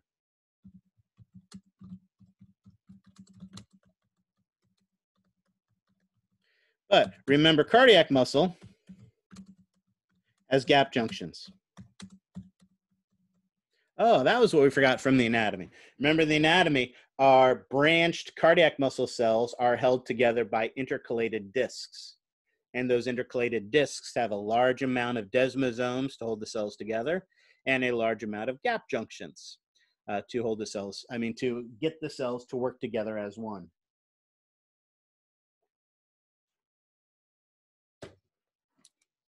So since they have those gap junctions, they work together as one. So there's no need for a motor unit. You already have them hardwired together. And like I said, we're not going to have time to go over it in this class. If we were in the classroom, we might be able to. But like I said, I guarantee you'll get the process of those autorhythmic cells when we get to 431. So we'll save those self-excitable autorhythmic cells for when we get to 431. All right. Questions on that?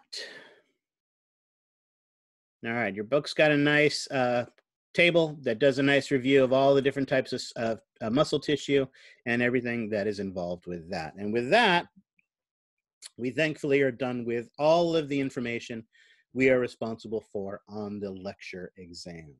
So we are done with our preparation for the lecture exam. Any questions on that?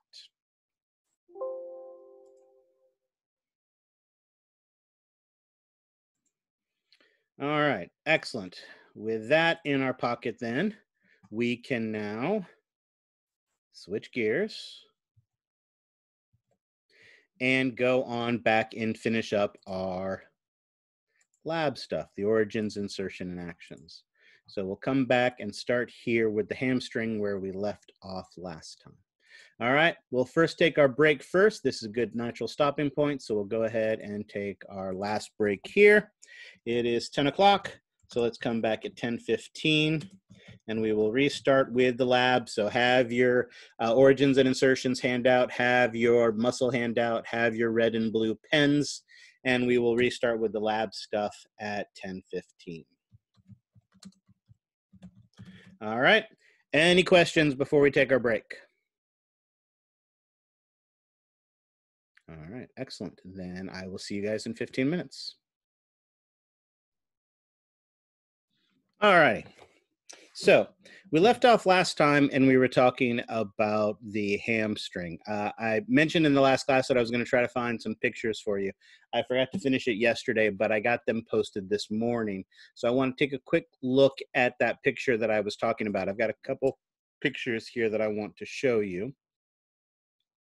All of these pictures have been added to our lab tools in the lab handouts here. I wanted to start first here. We were talking last time about the iliotibial band, and I think the model in the classroom does a really great job of showing this. It really is this thickened portion of the fascia lata. So again, remember there is a paper that is going to drape itself, connective tissue that's going to drape itself all the way around the leg. And this is a thickened portion of it that goes all the way up from the crest of the ilium down to the tibia, so hence its name there. But the other thing we were talking about, remember, is we were looking for that bicep femoris. And we were looking for the short head. Notice the long head and the semimembranosus and semitendinosus have been removed here. So when we're removed here, what we're able to see here, this muscle, and again, notice this little bit here was that part we were seeing before, the part that sticks out from behind the long head. But as we can see now, here we see the entire belly of the short head of the bicep femoris, and we can see how it connects to that linea aspera on the posterior part of the bone. So it is a deeper muscle. We have to, the easiest way to see it, we can see a little piece of it sneaking out, peeking out from beneath the long head, but because the long head sits basically right on top of it, here we see where that entire short head of the bicep femoris would be. All right. So this is a posterior view of the deep muscles that you can see that there. All right. Any questions on that? All right. So let's go from one muscle group to the next muscle group, our biggest muscle group. And that biggest muscle group is the quadricep femoris. The quadricep femoris is made up of four muscles, the rectus femoris and the three vastus brothers, the vastus lateralis, vastus intermedius, and vastus medialis. This is considered an anterior muscle group. But remember, as we talked about when we were looking at the forearm, this is primarily because of the location and orientation of the tendons. If we actually look at the bellies as we will, and their origins as we will, you will see that this muscle really drapes around the entire leg. So it really does lap around the entire leg. The vastus lateralis really is a lateral muscle. The vastus medialis really is a medial muscle, right, in this location. But because of their insertion and because of the tendon, it is considered an anterior muscle. So let's start there. We come here, we can go to our origins and insertions pictures. Here we go to the front of the leg. Let's start with the rectus femoris first. What is the origin of the rectus femoris?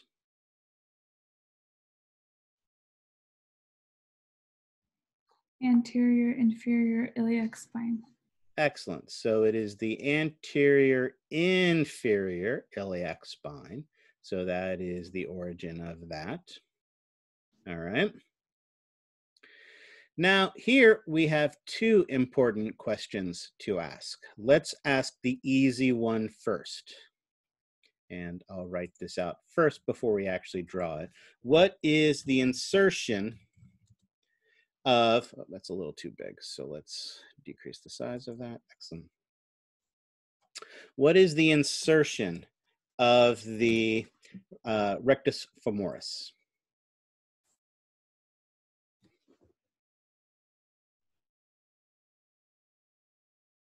What is the bone and bone feature that it attaches to? Quadriceps tendon to patella, and then that patellar ligament to tibial tuberosity. Okay, so, but if I ask for the insertion, remember the insertion is just the bone and bone feature it attaches to. So the insertion, as you correctly pointed out, is the tibial, oops, no, hold on. Tibial tuberosity, all right? That is the insertion. So if we again were to draw this, it is, remember, that large bump we pointed out here on the front of the tibia. However, what you also very accurately pointed out for us is what on the exam I will refer to as the insertion pathway. The good news is this is the only insertion pathway you are going to be responsible for. So on the lab exam, if you see a question where I ask you to describe the insertion pathway, you really don't have to even look at the picture because you'll know there's only one insertion pathway you are responsible for. And as you mentioned, that insertion pathway starts with the tendons. So I'll draw it first. Actually, I'll write it out first. So it starts with the either patella tendon, or you could call it the quadricep tendon. I'm going to abbreviate here just so that it fits in the space. From the quadricep tendon to the patella, from the patella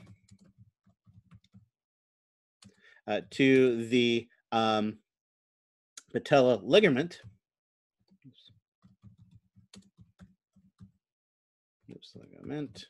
And that patella ligament then inserts into the tibial tuberosity. Now we can draw this.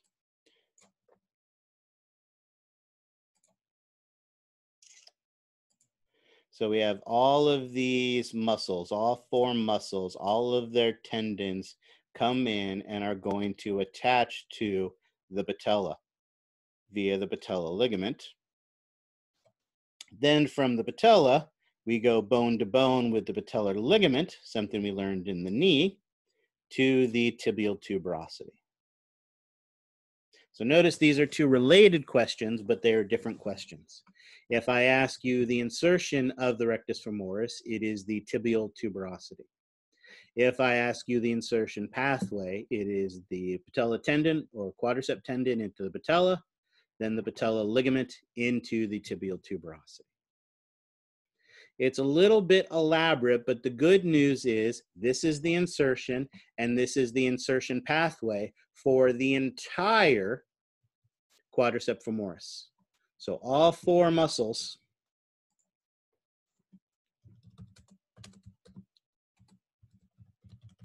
of the quadricep femoris have the same insertion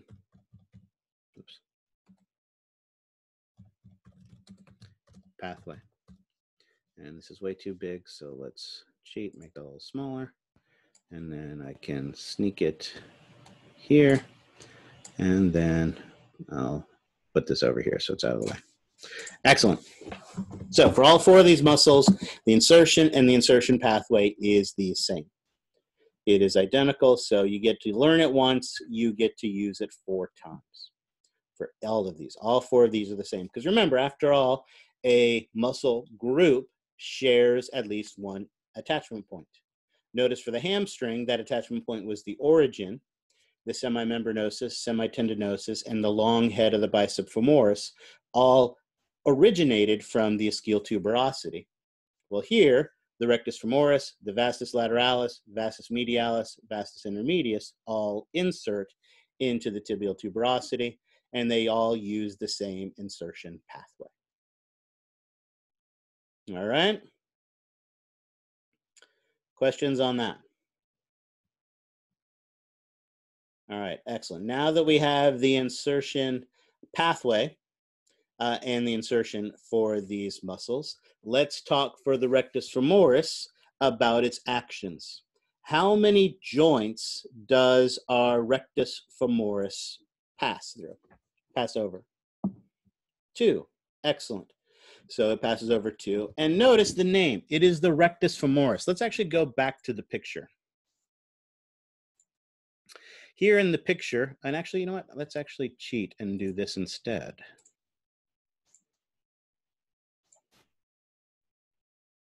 Do I have a good picture of it? I don't. Awesome.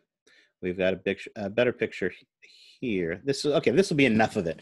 This was here for another reason. But if you notice here, if you remember, our rectus femoris, rectus meaning straight, like we have the rectus muscle in the abdominal regions. The rectus femoris, remember I mentioned, was one of the strongest muscles of the body. The reason for that is it is that bipennate muscle. It has a single tendon that goes down the center of it, and you can see it has 2 rows of fascicles connecting to it from 2 different angles. So there is a massive number of fascicles all on this one tendon. And so because of that, there is a lot of hands on this one rope, and it produces a tremendous amount of strength. One of the strongest muscles of your body based on its size, because again, it's got to move that big, huge, massive meat that is your leg around in space. So it is one of the strongest muscles in the body, and it has that important bipennate shape. So if we go back to, well, actually, no, we're going to stay here and go back here, there, and clear my image. Oh, and I got rid of here. So I wonder if I can, how far back I can go with this.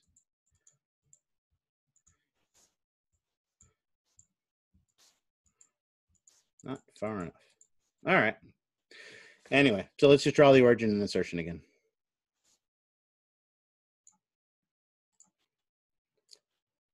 Anterior inferior iliac spine, ischial tuberosity. Straight muscle with a straight tendon that goes straight from one location to the other, right on the anterior side of the body, crossing 2 joints, as we mentioned, the hip and the knee. So crossing the hip being an anterior muscle, what is its action going to be?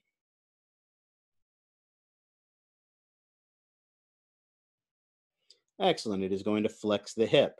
Being an anterior muscle, what is its effect on the knee going to be?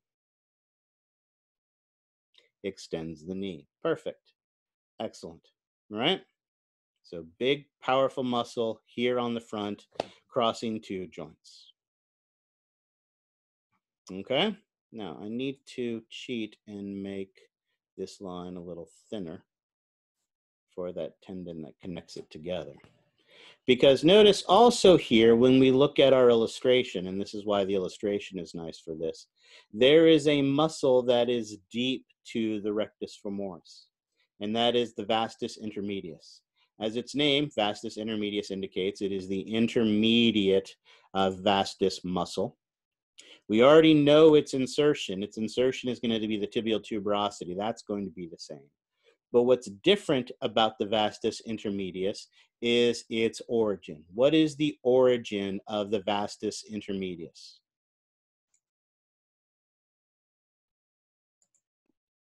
Interlateral surface of the femur. Yeah. So basically it is here on the anterior and lateral portion of the diaphysis. Oops, I went a little too medial on that, sorry. I'll just cheat and draw it this way. There we go. So if we draw the belly of it, and we'll use brown for this, and again, remember it is going to insert into the tibia the same way, and then we go back and we draw our rectus femoris over the top. Much like we saw with the long head and the short head of the bicep brachia, the rectus femoris literally sits right on top of the vastus intermedius. So notice when we look at the pretty picture from your textbook, the only way they can show us the vastus intermedius is to cut a portion of the rectus femoris out so we can see that deep muscle underneath. All right. Now, notice one other thing as well. They share the same they share the same insertion. So apparently I lose that entirely every time I go to it. All right, so let's just draw the vastus intermedius. No, hold on. Stop doing that. Draw, red, big line. There's its origin. There's its insertion. Unlike the rectus femoris, unlike the rectus femoris, how many joints does the vastus intermedius cross? Just one. Notice this one does not go across the hip. This one just crosses the knee. And again, it is considered, and it is, an anterior muscle on the front of the leg. So what is an anterior muscle do to the knee?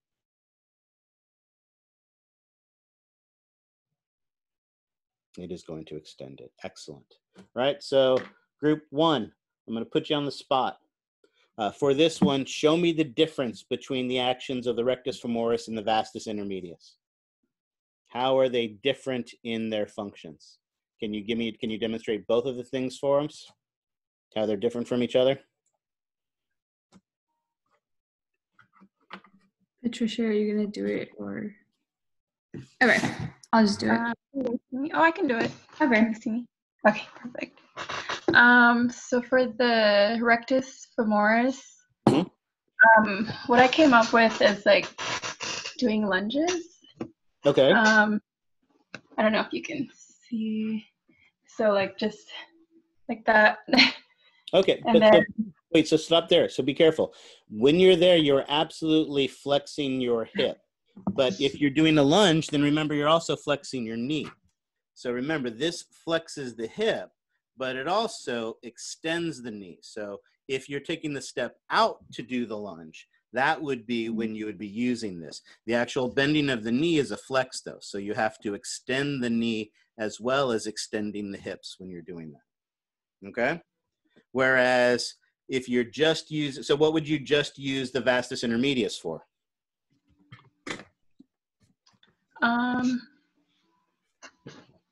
maybe like doing this with like a soccer ball. Okay, but again, you're flexing your knee when you do that. You remember, extending the knee is the one that is screwy. The knee is the one joint that is different. An anterior muscle of the knee makes the knee extend. So notice here, I'm flexed to the knee and I'm extended. So right now I'm using my rectus femoris. I've flexed and I've extended. In this case, if you're just using the vastus intermedius, you are just extending the lower part of the leg. I always think of like those river dancers. If you think about river dancing, like all they do is just move from the knee down. So that stomping, or if you don't get your way, I don't want to go to work today. And your wife says, tough, you have to teach, get out of here, right? That stomping is that use of the vastus intermedius, the extending of it. I know the knee is the one wonky one, but you got to remember that everything on the front flexes except the knee. Everything on the back extends except the knee. The knee is the wonky one. All right. Excellent job. All right. Questions on that? All right. The good news is the actions for the vastus lateralis and the vastus medialis are going to be the same as those for the vastus intermedius. They all have the same action. They all extend the knee. But what is different about them is their origins. So let's start easy. We know they are going to have that insertion, that is the tibial tuberosity. We know they're going to have the insertion pathway. That is quadricep tendon into the patella, patella ligament into the tibial tuberosity. But what is going to be different about them is their origins. Let's start with the vastus medialis. The vastus medialis is considered an anterior muscle because its tendon comes to the front. But it really is a medial muscle where the muscle is located on the medial aspect of the femur. And we see that in its origin because some of its origin is on the front of the femur and some of the origin is on the back of the femur. So what is the origin of the vastus medialis? So here in red, we'll do the vastus medialis. What is the origin of the vastus medialis? All right, so Linea aspera. Excellent. Those are the two, right? It starts here on the intertrochanteric line, right? On the anterior side, remember between the greater trochanter and lesser trochanter, but on the anterior side. So it starts there on the front, grabbing onto the front, and I'll do it as a dotted line just to remind ourselves that that linea aspera is on the back of the femur. So this is, and we'll put a little P here to remind us that this is posterior as well. It starts on the back as well. So notice, and we'll cheat, and let's see, I'll use purple for this. If you think about it, the fascicles from the vastus medialis basically wrap up and around, wrap up and around, wrap up and around, wrap up and around. So as we look at the illustration, and I'm not going to go back and forth because as I do, we'll see that it's going to erase what I'm drawing here. So, it'll be a point we'll make sure to emphasize when we look at it. We really do see the fascicles of the vastus medialis coming around the aspect of the leg from the back towards the front, wrapping around into the front. So it's grabbing onto the side of it, front and back, side of the femur, but because its tendon goes into the front, it is still considered an anterior muscle. And what do anterior muscles do to the knee? They extend the knee, exactly. All right. Now, notice the femur is pretty small, and these are large muscles. So not surprisingly, the vastus lateralis has a very similar origin. Posteriorly, it is going to insert from that same, originate from that same linea aspera. It is going to originate from that same intertrochanteric line. But being the lateralmost muscle of the rectus femoris, it also originates from the lateralmost bone feature of the femur. And what is the lateralmost bone feature of the femur? I'm going to draw it even though I'm waiting for somebody to say it. There you go, the greater trochanter. Excellent. And since I have to fill that in, I'm going to make my line bigger. There we go. Excellent. It also is going to have fibers, and I'll use yellow for it this time. And again, these fibers are going to wrap around the leg from the back around to the front and come into our tendon and down. So the vastus medialis really is medial. The vastus lateralis really is lateral. There is one other big difference between them as well. Because the vastus lateralis starts up here at the greater trochanter, the vastus lateralis is more superior, or let's say proximal, because that's the correct term, is more proximal, higher up on the leg, where the vastus medialis is more distal. And we'll see that with the bellies, and we'll see why that's significant in just a minute. All right. Any questions on these drawings before I switch to some of the pictures we need to look at? All right, so let's start here. Since I'm on this already, let's see if I don't. So here are the bellies of the vastus medialis, rectus femoris, vastus lateralis that we see there, although like I said, that isn't necessarily the best view. This is a better view of at least two of them. So let's clear our drawing. This here is the rectus femoris, and notice you can actually see they've got the tendon on this one from the top. This one here is the vastus medialis. And notice, I want you to notice something about the vastus medialis. The vastus medialis, remember, as we talked about, is the more inferior one. So the big round belly of this is always going to be right next to the knee. Whereas the vastus lateralis, which we can't see right now, is going to be more superior, or really more proximal in its orientation. And we'll see that when we look at the pretty picture from the textbook. Notice when we look at the pretty picture from the textbook, again, we can see the fascicles, the vastus medialis, coming down and around from the medial side. We can see the fascicles from the vastus lateralis coming around from the side, from the back, into the tendon and coming down that way on the lateral side. And again, notice the belly of the vastus medialis is distal, where because the vastus medialis starts higher, its belly is more proximal. The reason this is significant is because while this may be what a normal natural leg looks like, occasionally we get legs that look like this. As these bodybuilders build up these legs into these big, huge, massive chunks of meat, at first it may be challenging to be able to identify the muscles. However, as we talked about, there's some key characteristics to these that are going to allow us to identify them. First, no matter how big your leg gets, you still have that patella bone that is easy to find. And if you can find the kneecap, the patella, then you can find the belly of the vastus medialis.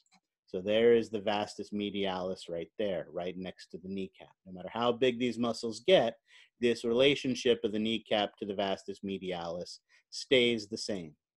Of course, if that is the vastus medialis, then that makes this over here the vastus lateralis. So then where the heck is my rectus femoris? I don't see them in between them. Well, it turns out that rectus femoris is this muscle right here. Notice you can actually see the tendinous insertion. Remember, as we talked about, it is that bipennate muscle. And this is the problem with these bodybuilder legs when they look like this. Notice the muscles and the fascicles are getting massive as they build up the leg. But what happens is the tendon of that rectus femoris doesn't elongate. So as the muscles get bigger and swell, it pushes the rectus femoris up, and the relative length of the rectus femoris actually gets shorter. Notice it's getting wider, the muscle's getting bigger, the muscle's getting stronger, but it's not getting longer. And so those other muscles are kind of pushing it up and out of the way, including the vastus intermedius underneath it. And notice one more thing. No matter how big that leg gets, are we ever going to see the vastus intermedius on our bodybuilder? No, because that rectus femoris sits on top of it. It's pushing the rectus femoris up. It's making the rectus femoris look shorter, but we're not going to be able to see it. So using those couple landmarks, the kneecap is your big landmark, realizing that the rectus femoris is going to get shorter. And like I said, and I'll clear the picture so you can see it. Notice you can clearly see that tendon down the center of the rectus femoris. Those are some characteristics that will make it very easy to identify these quadricep muscles on our bodybuilder. All right. Oops. Questions on those? All right, excellent. Just that easily, then we have gotten out a big chunk of our muscles and our last big muscle group. There are some other muscles we need to be able to identify. And the first one of these is the muscle that is the gracilis. This is the medial most muscle of the leg, right? It is superficial and it is medial. We can see it very nicely on the inner side of the leg. If we go back to our leg model, notice here on our leg model, this muscle right here, this medial most muscle of the leg right there is the gracilis. But where I think you get the best appreciation for what the gracilis is and what the gracilis does is if we draw the origin and the insertion. The origin of the gracilis is the bone feature that is about as medial as you can possibly get.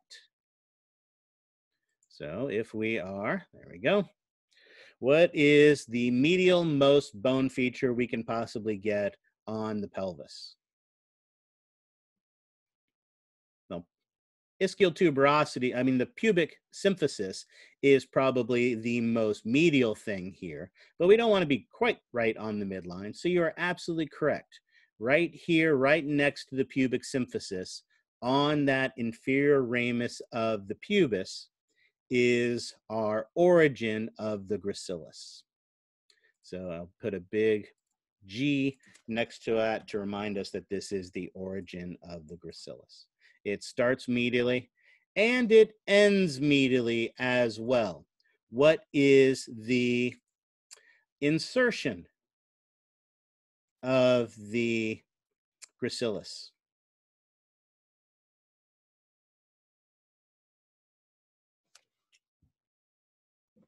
If only I had a list of the correct answers sitting in front of me, it would be so much easier to answer these questions for the instructor. Ah, there you go. Notice down here on the medial condyle of the tibia. Didn't we have two other muscles that inserted into this exact same location? Or essential location? Well, I'm asking the question, so what's the obvious answer? Yes. In fact, yeah, there you go. Semitendinosus is one of them, and the other is the semimembranosus. In fact, there isn't three, there is actually four muscles that all insert into this same essential bone feature. That makes it fun on the exam, because on the exam, I could show you a tibia like this. I could have an arrow that, well, okay, it wouldn't be that big. I could have an arrow. Of course, it would be a real bone, not a picture. But I could have a real bone with an arrow pointing to this region, the inferior medial condyle of the tibia. And I could ask you to identify all the muscles that insert into it, and you get to write down four answers. The semimembranosus, the semitendinosus, the gracilis, and one more we will see in a moment. All right? But for right now, we're just going to focus on the gracilis. So notice, and we'll go ahead and take our black line to go ahead and draw it. This is a muscle. Oops, I need that. There we go. Starts medial, stays medial, and goes down the length of the leg. Medial muscle crossing two joints, the hip and the knee. All right. Questions on that?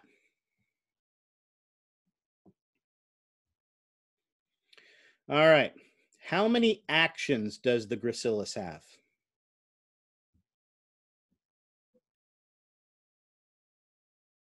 4. Excellent. What are they? A deduction. Okay, excellent. Being a medial muscle, not surprisingly, one of the things it is going to do is adduct the leg, bring the leg in. What else?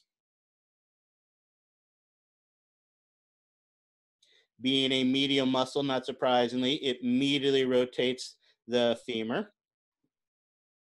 And being a medial muscle, it's basically a strap-like muscle that comes down this way. So if you think about it, when it contracts, it kind of collapses the leg. And if you think about collapsing the leg, that would be a flexing of the knee and a flexing of the hip. So it flexes the knee, flexes the hip, adducts, and medially rotates. So those are the 4 actions. Group 6, what did you come up with for us? What activity is going to help us to remember all 4 of these really confusing looking actions? Okay, so it's really stupid, but like when a kid really needs to pee and they kind of like squeeze their legs together. So exactly. like, I think that's a great example. The pee-pee dance. There you go. Exactly. Like bring their knees together. There you go. I think that is a great example of this.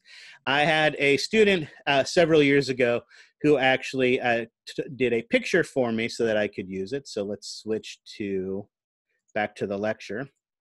I like the pee-pee dance. That's the one that I always think of for this, but she referred to it by what she called her fangirl dance. So if you think about when you're that fangirl, there you on the beach, and one of the Jonas Brothers walk by, right? You do your little fangirl dance. Notice she is flexing her hip, she is flexing her knee, she is adducting her legs, bringing them together, and she is medially rotating them. So again, this could just as easily, if they weren't happy, be a child doing a pee-pee dance, or that could be me doing the fangirl dance when I see One Direction. All right, questions on that? All right, notice, and let's go back to here. We said there were 4 muscles that inserted into our medial condyle of the tibia. So I know I've lost my picture, so we will redraw it again because it is important to have it here. Starting first with our gracilis. So again, our gracilis starts here on the inferior ramus of the pelvis, pubis, inferior ramus of the pubic bone. And again, whoops, need this to be red. This is going to be the origin of the gracilis. So we put the G by that. And as we mentioned, they are going to insert into the medial condyle of the tibia. So I can draw that muscle that starts medial and stays medial. All right. But the muscle we want to compare this to is the sartorius. The sartorius is the longest muscle of the body. Now, does longest necessarily mean strongest? No, of course not. In fact, it is a narrow strap-like muscle. But it is a muscle that starts lateral. And being the longest muscle, not surprisingly, it is going to originate as far up on the pelvis as it possibly can. So what is that highest point, the origin of our sartorius?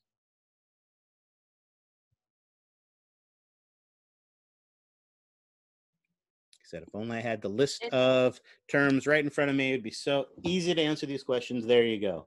Up here on the superior anterior iliac spine.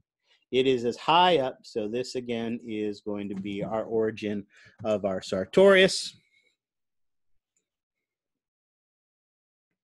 As high up on the pelvis as it possibly can get. Its insertion is the exact same insertion as the gracilis.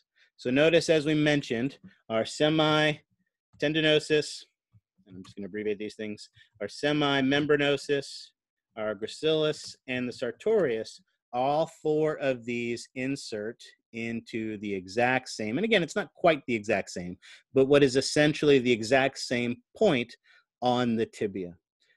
Notice the difference is the gracilis starts medial and stays medial, So our gracilis starts medial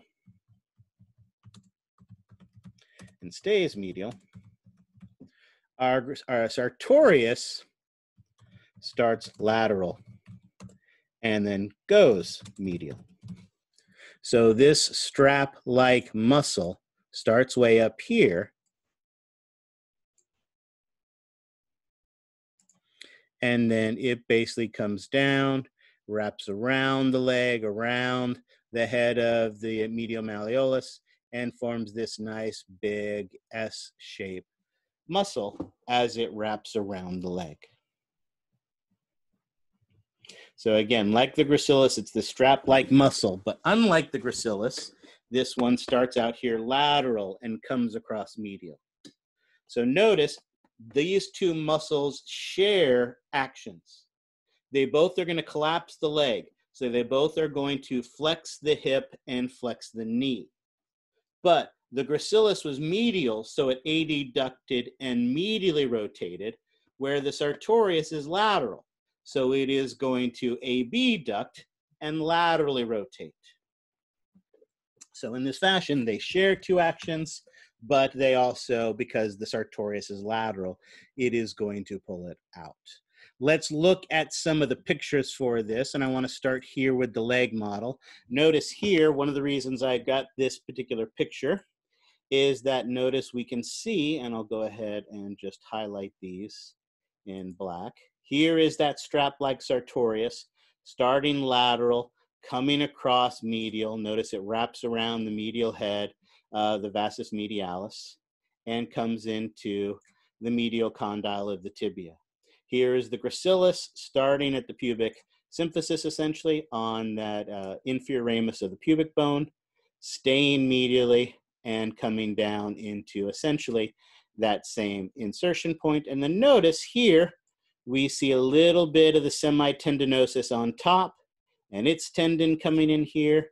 And this is that wider semimembranosus, and it's coming in to this location as well. So notice 1, 2, 3, 4 muscles all basically come into this same portion of the tibia, right underneath the medial condyle of the tibia. All right, notice there's our tibial tuberosity, there's our patella, here is that patellar ligament, pardon me, patella tendon into the patella ligament. There's our insertion pathway of the quadricep muscle. And then right there next to it, we see that insertion of those 4 muscles on our tibia. We see the same thing when we look at our picture here. Again, notice here we have that medial gracilis starting medial, staying medial, coming down. And again, here is that long strap-like sartorius. Again, longest muscle, but not the strongest. Starting as high up as it can get, right up here on the superior anterior iliac spine, starting lateral, wrapping around, and coming in medially onto the tibial condyle, middle condyle of the tibia. All right?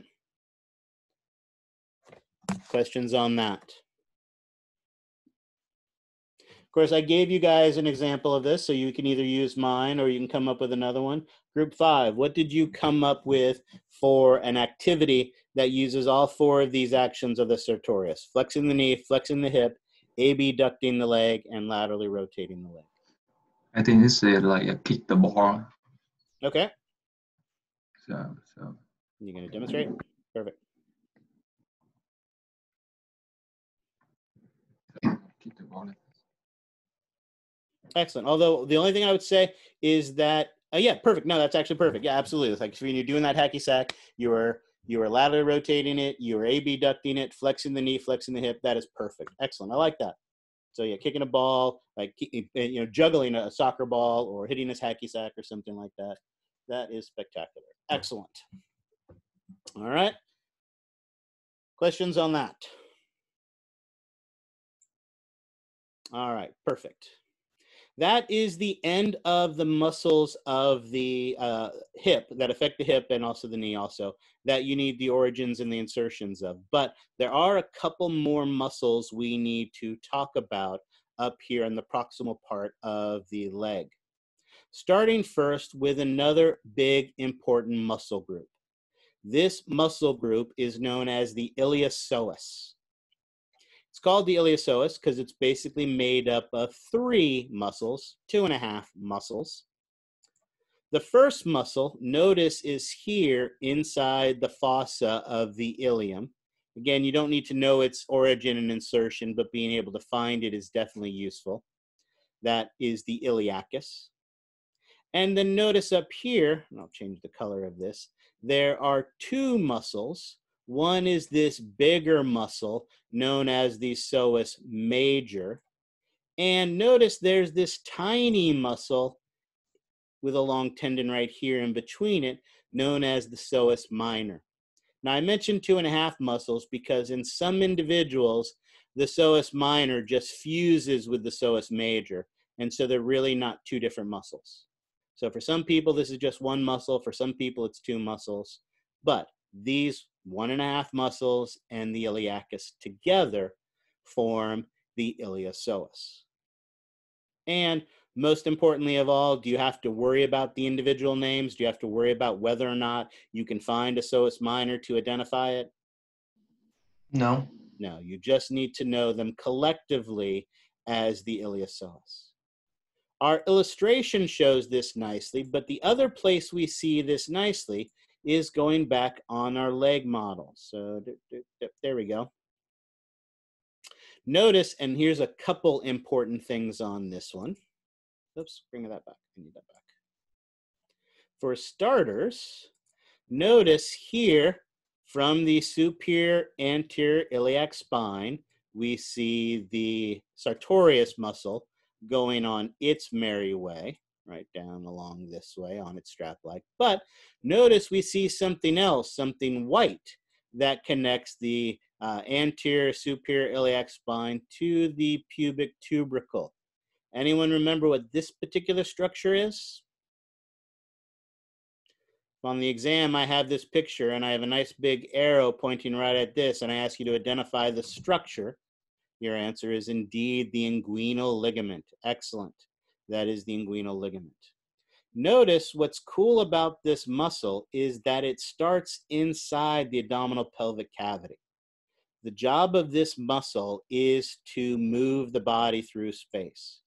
Move, more specifically, the leg through space. And as we talked about, that leg is a big, huge, massive hunk of meat. So connecting it to the pelvis, connecting it to the lumbar vertebrae, give this muscle a very solid base where it comes together. And notice as it comes out underneath the inguinal ligament, all the fibers have fused together into one muscle group. So we see a teeny bit of it here sticking out underneath our muscle. But notice it's mostly located in the abdominal pelvic cavity.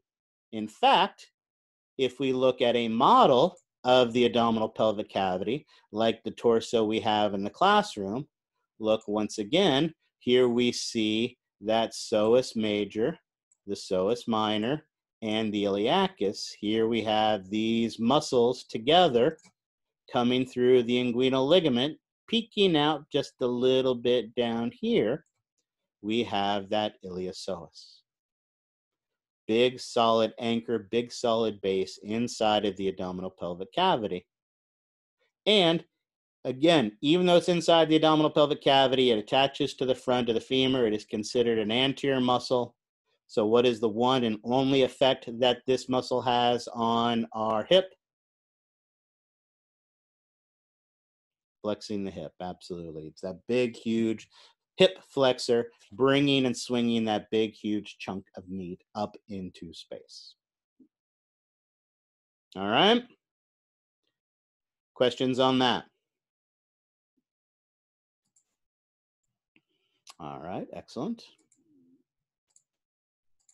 Let's identify the next muscle you are responsible for. The next muscle you're responsible for is the adductor magnus. The adductor magnus is a medial muscle, but it is a deep muscle. So let's peel away some of the pesky leg. And as we peel away some of the pesky leg, whoops, stop.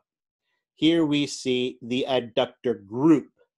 The adductor group actually is comprised of 3 muscles, the adductor brevis, the adductor magnus, and the adductor longus.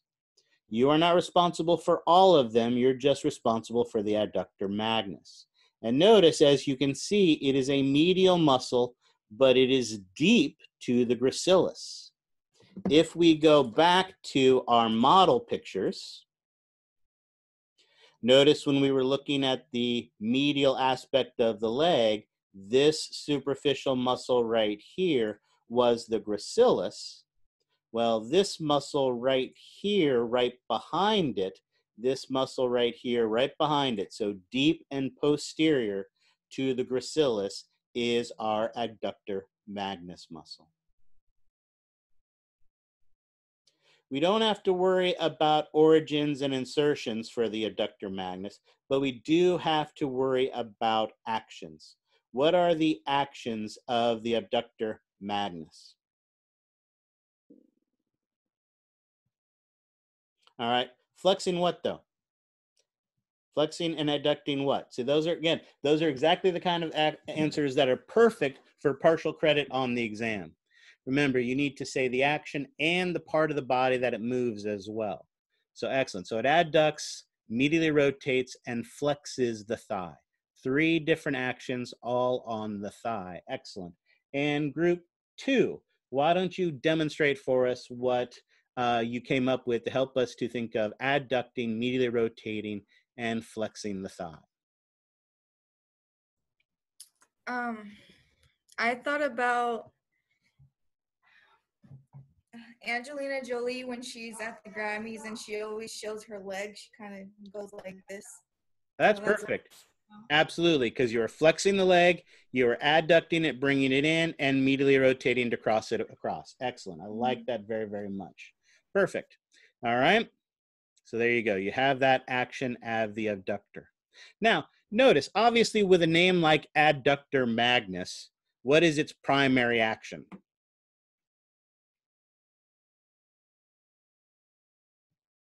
It's not a trick question. To adduct. To adduct the leg. And how often do you actually have to adduct your leg? Right? On the instances where you abduct your leg, do you really have to contract any muscles to bring the leg back down again?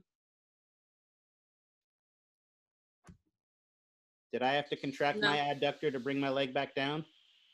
What brings my leg back down? It's not a trick question.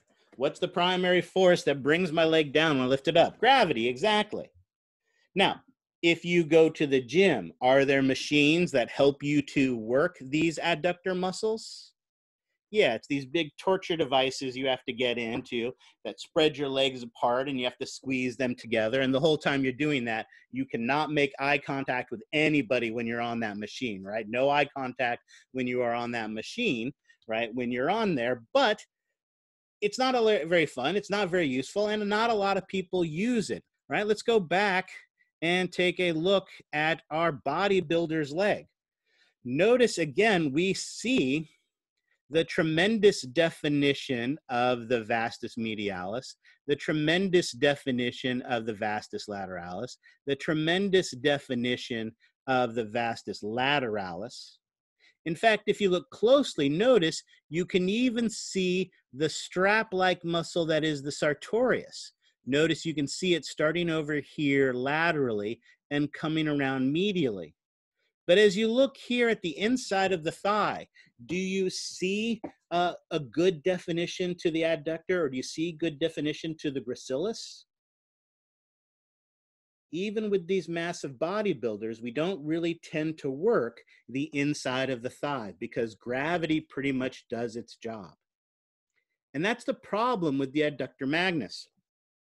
In sports, right, this is a muscle that doesn't get a lot of work. It doesn't have as much tone.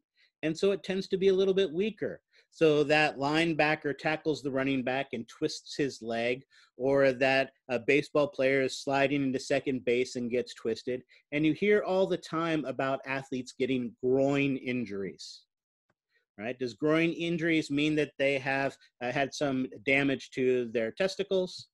right? No, that's a whole different type of injury. When you hear about athletes being out with groin injuries, I would say about 75% of the time, what they have done is strained their abductor magnus muscle.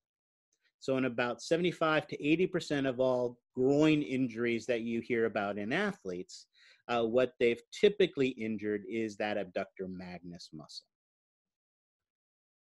All right. Questions on that?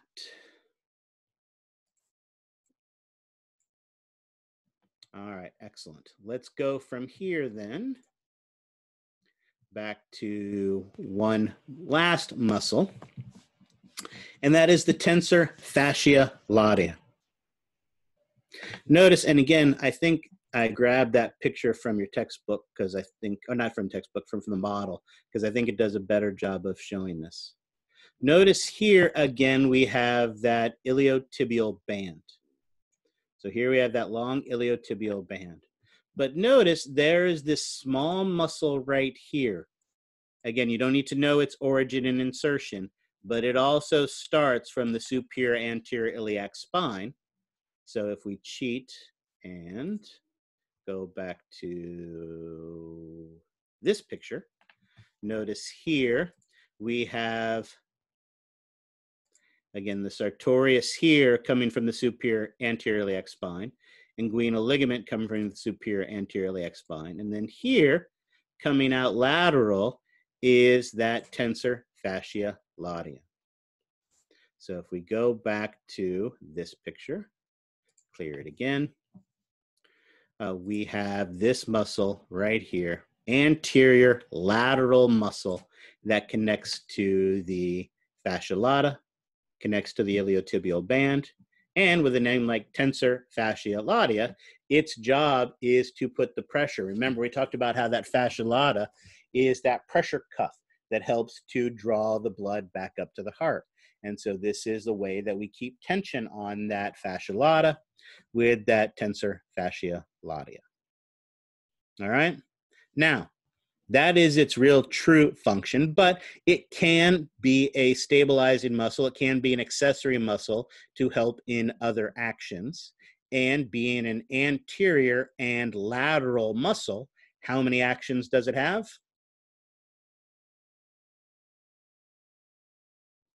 Two. Being an anterior muscle, what do you think the anterior action of it is? Flexing the thigh. Being a lateral muscle, what do you think the lateral action of it is? Abducting the thigh. So there you go. Its location tells you everything about it. Perfect. And again, if we go back to our slides, we have our bodybuilder. Notice, right, unfortunately, our bodybuilder is wearing those pesky shorts. But if, like some bodybuilders, he was wearing less or more revealing shorts, what you can get a hint at right here is, notice you can actually see the very beginning. In some of these bodybuilders, this tensor fascia lata muscle becomes this huge bulge that sticks out on the side like they got their wallet in their pocket. It can be a quite pronounced muscle. We see just the hint of it, like I said, because he's wearing those pesky pants. But I'm sure you could do a web search for tensor fascia lata bodybuilder pictures and get an eyeful of that nice, big, large muscle that you would see on that anterior lateral aspect of the thigh. All right. Questions on that?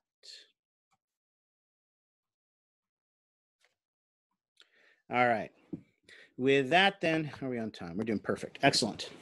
With that, then, we are now finally down to the last part of the leg, the lower part of the leg. And the last muscle we need to be specific on. That last muscle is the most common and most misnamed of all of the muscles, and that is our gastrocnemius. Of course, we will call it gastrocnemius in this class, but everybody outside of the class, what do they refer to it as?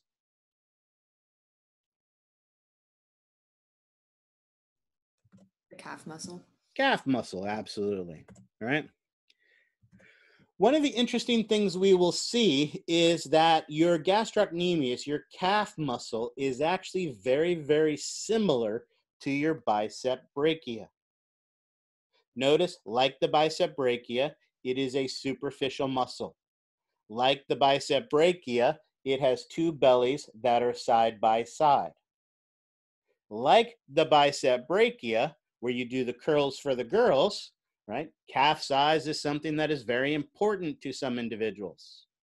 Back in ancient times, and by ancient times, I mean the 2000s, there was a fabulous, amazing football player by the name of Chad Johnson. He was a wide receiver for the Cincinnati Bengals. He was one of the fastest people on the surface of the planet.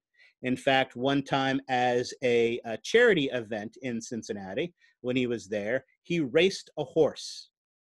It was an activity that had only been once before by a different wide receiver in Cincinnati.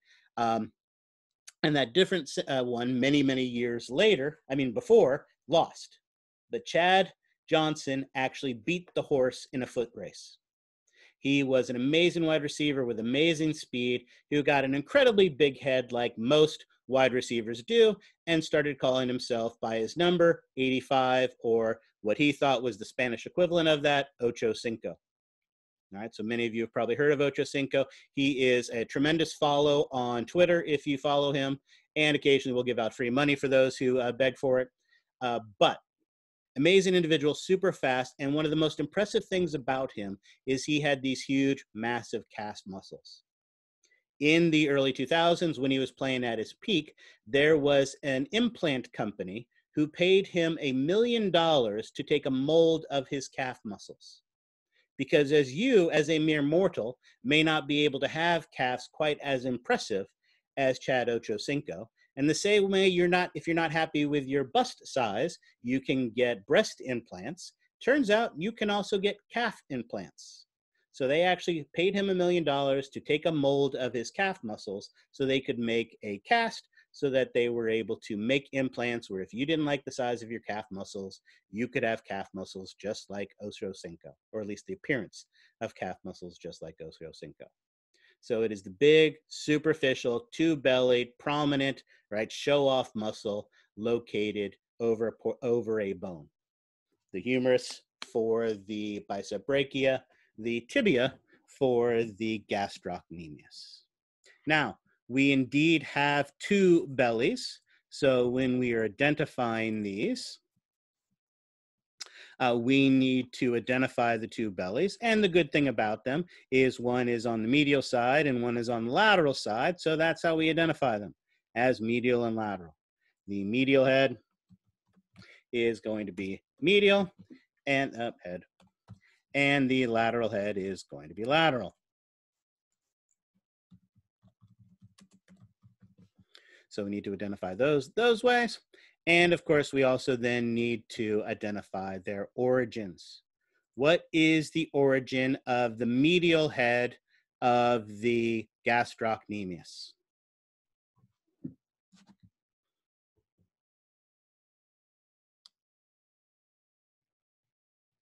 Medial condyle of the femur. Excellent. Now notice, we're not going to want it on the knuckle because the knuckle is where it forms the joint of the knee when you get pinched. So where it is actually located is right here. There's a little notch on the femur above the condyle. It's still considered the condyle, but not the oval part where it forms the joint. So that is going to be its origin. And what's the origin of the lateral head? The exact same, exactly. The lateral condyle of the femur. So one belly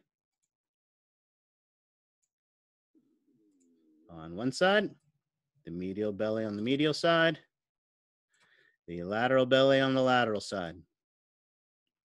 However, they both come into the same common tendon, the largest tendon in the body.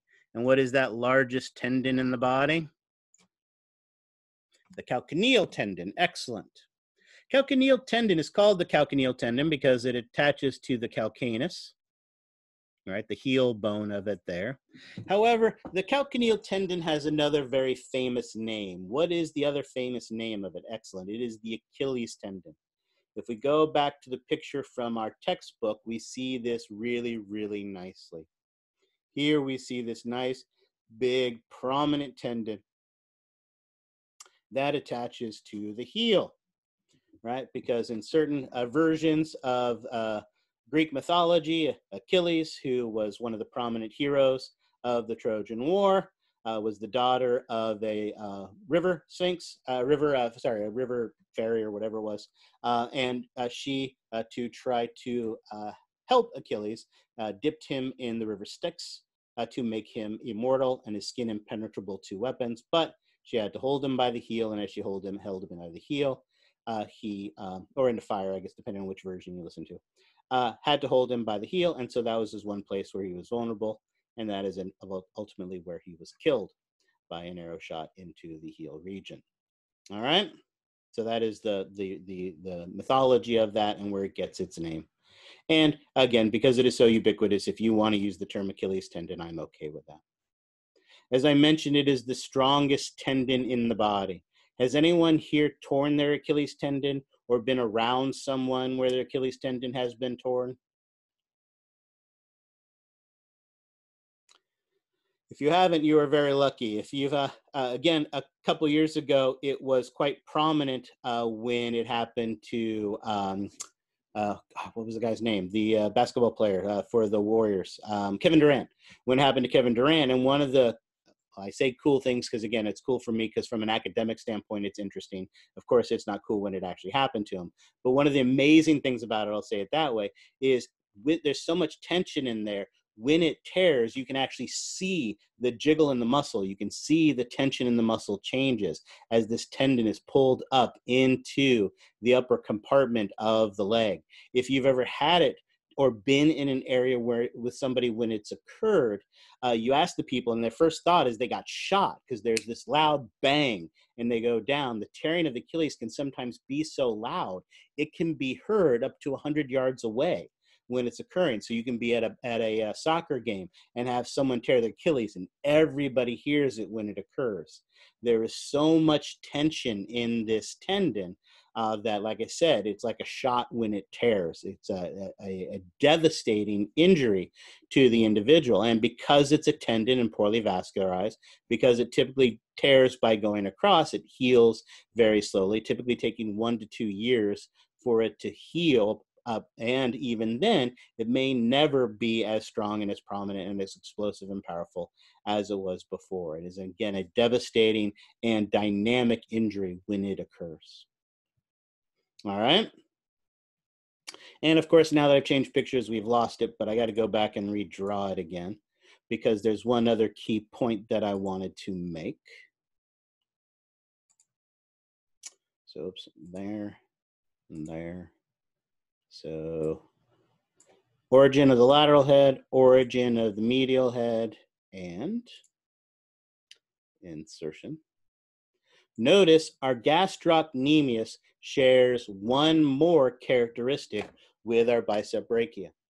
Our bicep brachia sits on top of the humerus, but did it actually attach to the humerus? No, it attached to the scapula and it attached to the radius. Notice the gastrocnemius sits over the tibia, but it doesn't actually attach to it. It attaches to the femur above it and to the calcaneus below it. Notice that does allow it to cross two joints, the knee and the ankle, and as such, how many actions does it get?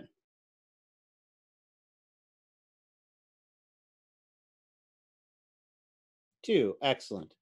Those 2 actions are being a posterior muscle. It is going to flex the knee. And let's cheat and draw an ankle real quickly. Here is our tibia and our fibula. Here is our foot. Excellent. Right, you can see the amazing art. And of course, as we know, the tibia and the fibula have those big malleoluses, the medial malleolus and lateral malleolus, that are going to be the hinge point for the foot. When we're dealing with tendons, if a tendon comes behind the medial and lateral malleolus, then what's going to happen is it pulls the heel up, and that action would, of course, be a plantar flexion. Whereas if the tendon comes in front of the medial and lateral malleolus, it is going to pull the toes up, and that would be a dorsiflexion. Being a posterior muscle, it, of course, goes behind the hinge, so its action is going to be to flex the knee and plantar flex the foot. And our last group is group 3. Group 3, what'd you come up with for the 2 actions of the gastrocnemius? Okay, so my partner came up with testing the pool water with your foot while sitting on your butt by the pool. So I'm going to try my best to see if I can demonstrate that for us. Yes. Okay. I think your description is perfect. I think that totally works, but show us, if you can show us, that'd be awesome. So this is, you're sitting and you're going to tiptoe and check to see. There you go. See, you're flexing your knee, but you're also plantar flexing your foot. Perfect. Excellent. That's a great one. Who came up with that? Candid. Oh, okay. So that might explain it. See, for me, as I've mentioned, I have 2 daughters. I have a wife. We have 2 dogs, both of which are female. I swim in the estrogen ocean.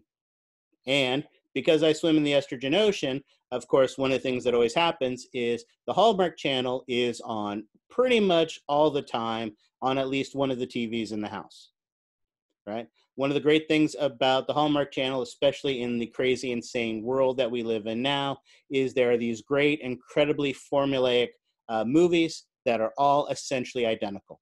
Someone is dead at the beginning of the movie, husband, wife, father, mother, somebody is dead at the beginning of the movie. The 2 people hate each other at first. They fall in love with each other. If they kiss early, they're going to break up. If they don't kiss early, then they don't get together till the end. But the one thing that all these movies have in common is that at the end of the movie, you get that true love kiss. And what is the key that lets you know that it's that true love kiss? Right? When they're doing that kiss, you get the flex of the knee and the point of the toe.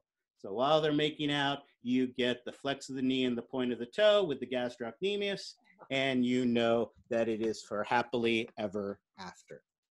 So there you go. There you go, foot pop.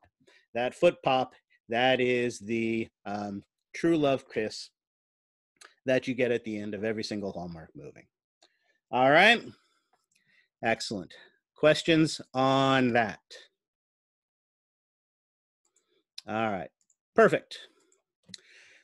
Now, there is one last way that the gastrocnemius is like the bicep brachia. The bicep brachia is the 2-bellied superficial muscle on top that has a deep muscle underneath it that helps it do its job, the brachialis. Same thing as here. Notice over here on the right-hand picture, yes, my wife and my daughter know that I use them as examples and make fun of them all the time. And usually I get the same response from all 3 of them. When I do that, they just roll their eyes at me and ignore me. So yes, so they're all well aware of it. But I get plenty of eye rolls from them for these examples. All right, especially Little. She's about to turn 13, and she is by far the worst of all of them. So yeah, Little is the worst. But yes, they all just roll their eyes at me and ignore me.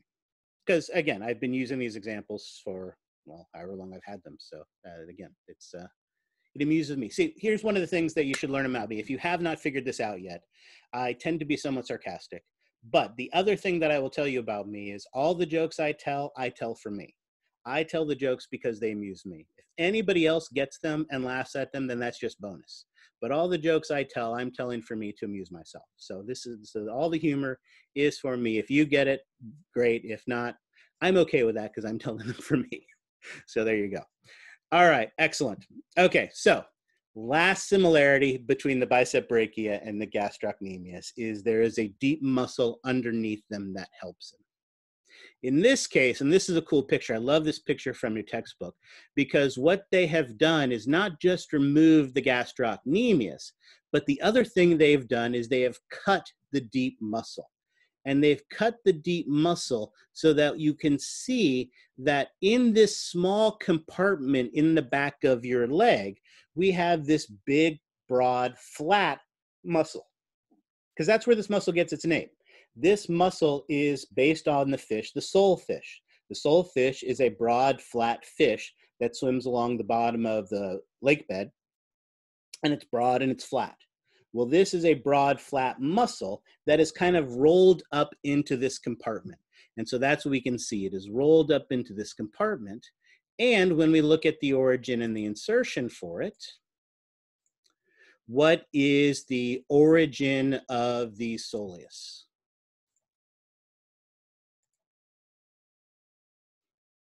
The head and the proximal shaft of the fibula and the superior tibia.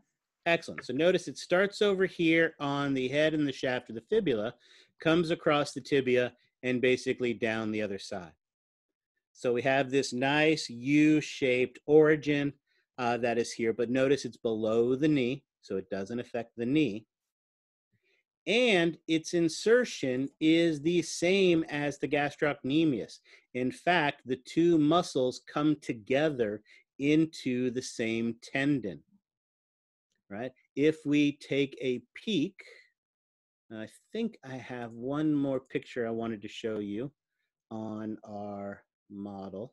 Excellent. I wanted to show you the lateral compartment of the leg. That's why I have this picture and some other stuff. But notice what we see here as we look closely at this picture. And I will highlight them first in, let's go yellow first. Here is that superficial lateral belly of the gastrocnemius. And we can see a little bit of the white of the calcaneal tendon that takes it into the calcaneus.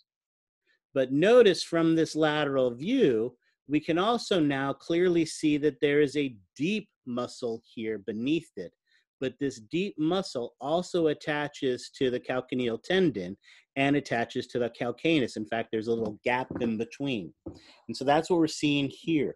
We're seeing that deep soleus muscle here, deep underneath it, but they're both connecting to the same insertion point. They're both connecting behind the malleoli, so they're both going to plantar flex the foot. Right? But the soleus doesn't go above the knee. And so since it doesn't go above the knee, it only has one action. And that one action is to plantar flex the foot. So this one allows you to stand up on your tippy toes. So this one is helping to maintain your balance, can stand you up on your tippy toes, right? So you can reach that top shelf without having to bend the knee. So just like the brachialis helps to flex, the soleus helps to plantar flex the foot. All right. Questions on that? So again, notice here on the superficial view, again, we see that broader soleus coming out from the sides, but also connecting by that calcaneus into the heel. All right, there is just one more muscle we need to know the origin and the insertion of. Quick question. I was Yes. slightly confused. I thought that the gastrocnemius would be the one helping the tippy toe parts. Can you elaborate?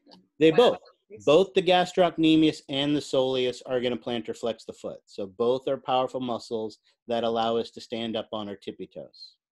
However, because the gastrocnemius crosses the knee joint, it can also flex the knee, whereas the soleus doesn't cross the knee joint, so it doesn't have any other action other than getting up on your tippy toes. But you're right, both of them allow you to get up on your tippy toes. Okay. Yeah. All right. All right. All right. That's why you wear the high heel shoes. Right? When you wear the high heel shoes, or at least when I do, it points your toe. It plantar flexes your foot. And so what happens? Your gastrocnemius, your soleus are in a state of tension, and it makes your leg look shapier. Shapier? Shapier. I like it. We'll stick with it. All right. But like I said, at least that's why I wear them. And so that I can be taller. All right. Excellent. Last muscle you need to know the origin and the insertion of. Now, I like this picture from your textbook too, because as you can see on this tibia, there is a whole lot of stuff coming on. Here on the tibial tuberosity, you have 4 muscles that insert. Rectus femoris, vastus intermedius, vastus lateralis, vastus medialis. 4 muscles all inserting into the tibial tuberosity. Over here on the median condyle, you have 4 muscles inserting. Semimembranosus, semitendinosus, gracilis, and sartorius. So there's a whole lot going on the front of our tibia. But obviously, we also have a muscle on the front of our tibia, because if you look at the name, it is called the tibialis anterior. So it kind of comes across the anterior part, but if we look at the bone,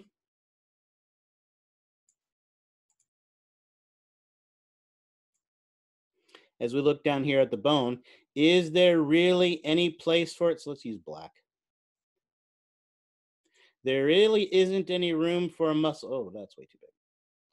So there, undo that, make it black.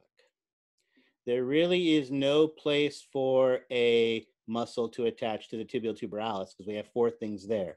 There's really no room for anything to attach to the medial condyle because we have 4 muscles coming in there. So notice the origin, even though it's the tibialis anterior, its origin is actually over here on the lateral condyle of the tibia.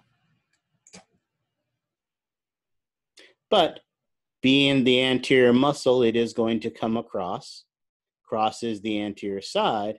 So where does it insert?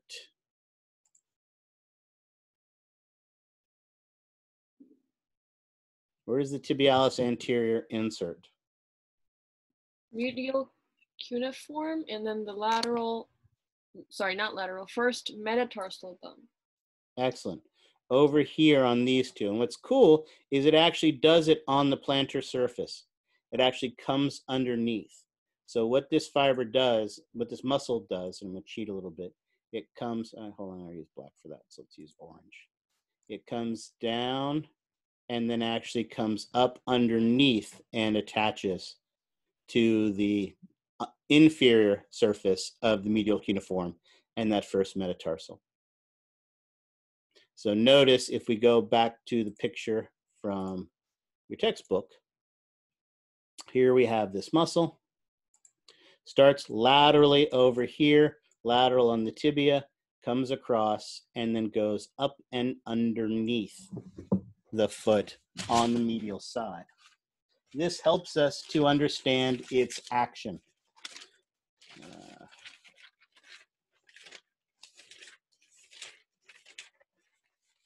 All right, we'll worry about that later. Helps us to understand its action. Clearly, it is coming in front of the medial and lateral malleolus. It is the tibialis anterior, after all. So that means it is going to lift the toes up. And so, of course, what action would that be?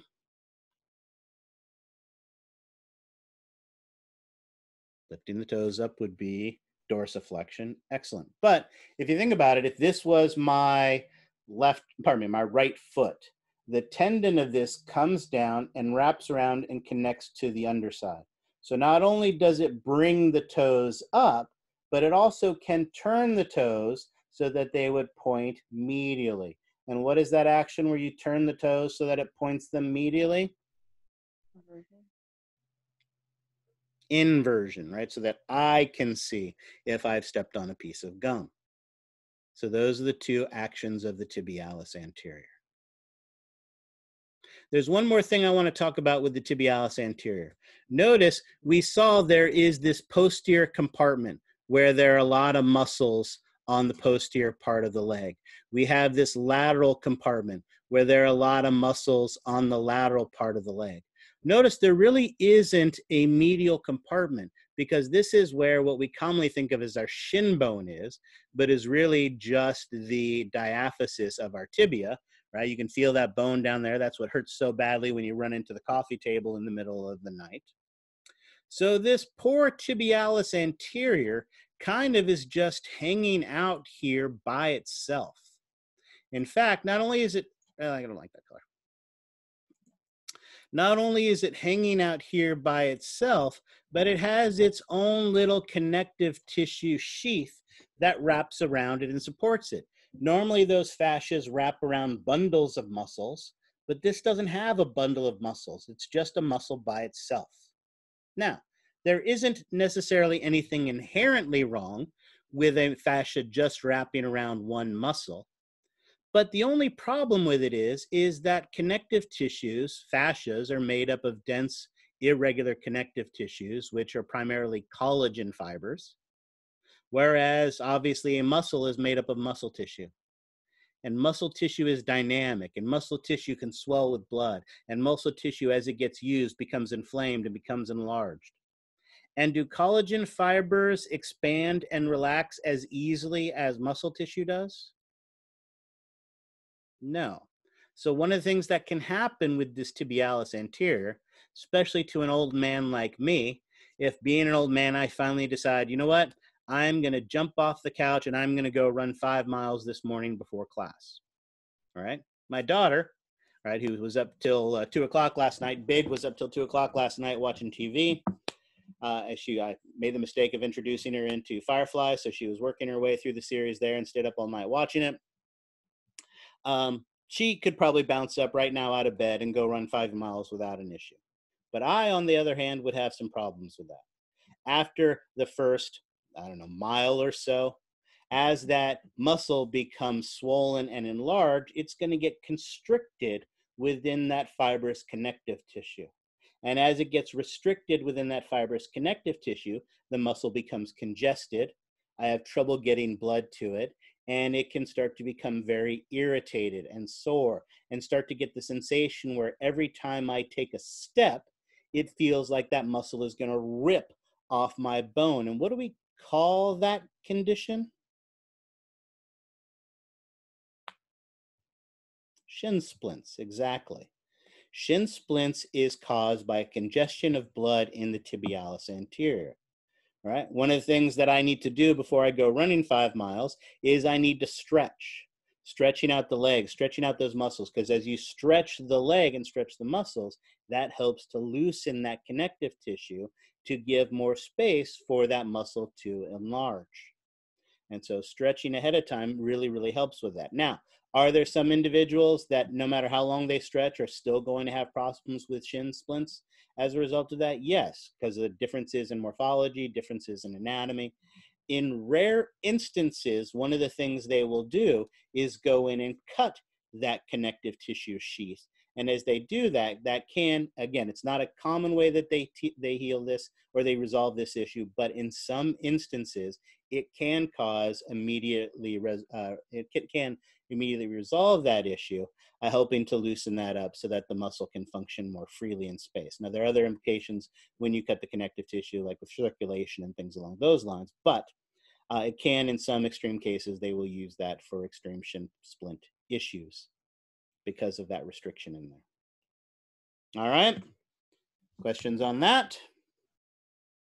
Excellent. I believe we just have 2 more muscles then, correct? Those 2 muscles are located here in the lateral compartment of the leg. And while I like them here, let's go back here. Notice here we see these 2 muscles as well. So let's start first. I don't remember what order they're in on your handout, so I will do them in the order that I want. Let's start here with this muscle here. This muscle here, notice there isn't anything particularly special or unique looking about its belly. But once again, if we follow its tendon, just like we did in the forearm, lo and behold, the tendon branches and goes to the digits of the foot. What did we call that muscle that did that in the forearm? Extensor digitorum longus. Extensum digitorum in the forearm. In the forearm. Here in the leg, we have a muscle that is going to be able to extend the toes, but notice its tendon has to go a little further to get to the toes. So this muscle, while this muscle in the forearm is the extensor digitorum, this muscle in the leg is the, say it. You already said it, say it again. Extensor digitorum longus. Extensor digitorum longus. Exactly. All right. Not the equivalent muscles. Extensor digitorum, forearm, moves the fingers. Extensor digitorum longus, leg, extends the foot, extends the toes. And because it comes in front of the medial malleolus and the lateral malleolus, how many actions does this muscle have?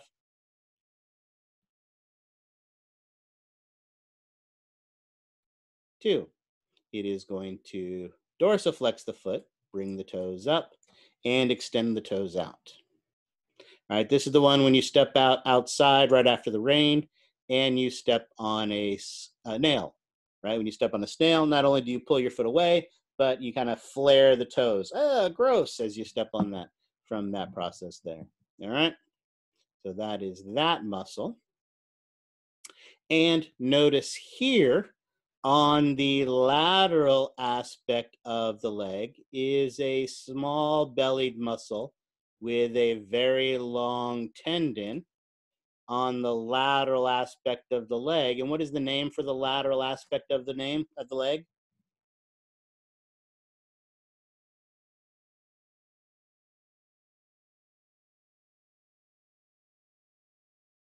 If only I'd learned my regional terms in this class, I might be able to remember what the lateral region of the lower leg was called.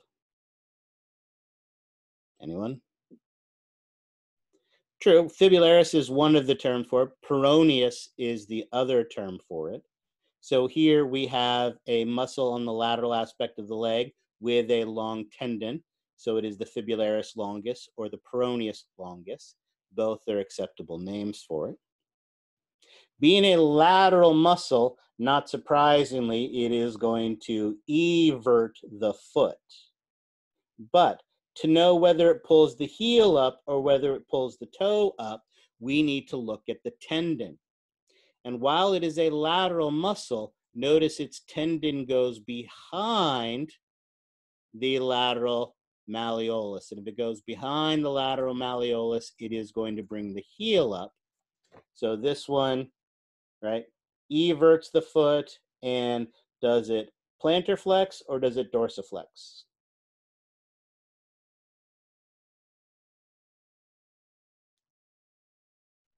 Plantar flexes the foot. There you go. So this plantar flex and everts the foot.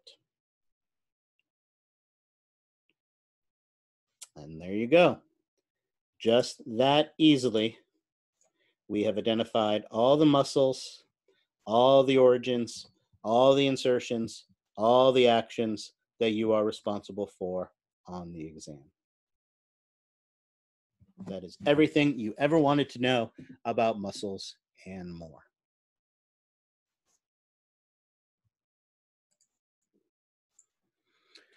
Questions on that or anything else? Yeah, I got a question.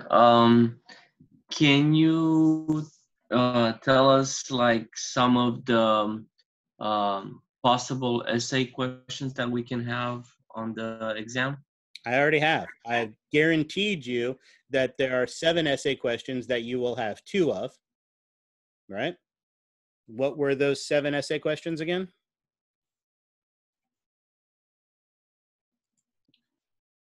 Initiation of the communication at the neuromuscular junction.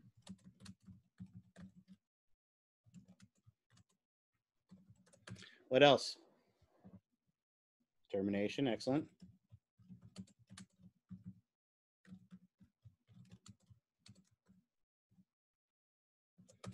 Modification. Now, again, remember with modification, I won't ask modification. I will ask you, how does Botox modify communication at the neuromuscular junction? Or how does, you know, something else, some other type of toxin or something like that that I can give you, something along those lines. Excellent. What else?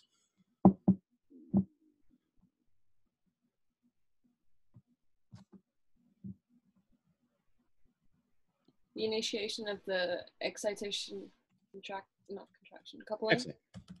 Initiation of excitation, contraction, coupling. What else?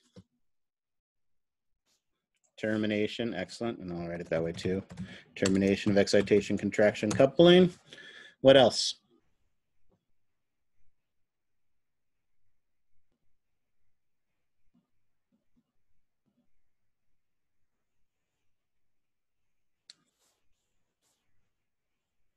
True. Although really, remember for contractile cycle, it's pretty much there is initiation, it's all contractile cycle, and then it's a cycle. So contractile cycle, right? So describe the process of the contractile cycle. We're not going to worry about, right, termination or modifying or anything like that. So just the process of the contractile cycle. And there was one more. Relaxation of the muscle. Excellent. So like I said, I guarantee 2 of these essay questions are going to be on your exam and possibly more.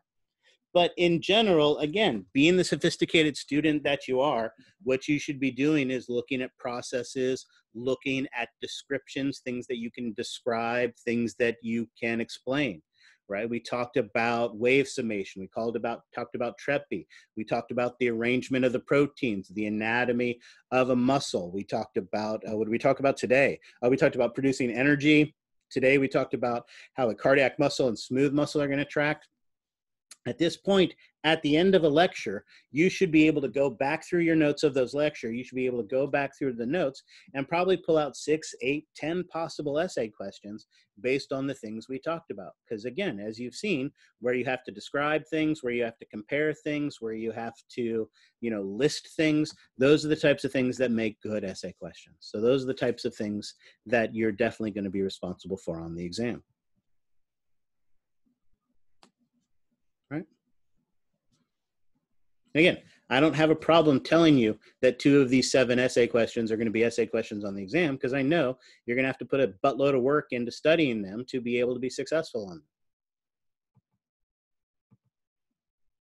them. All right. Any other questions?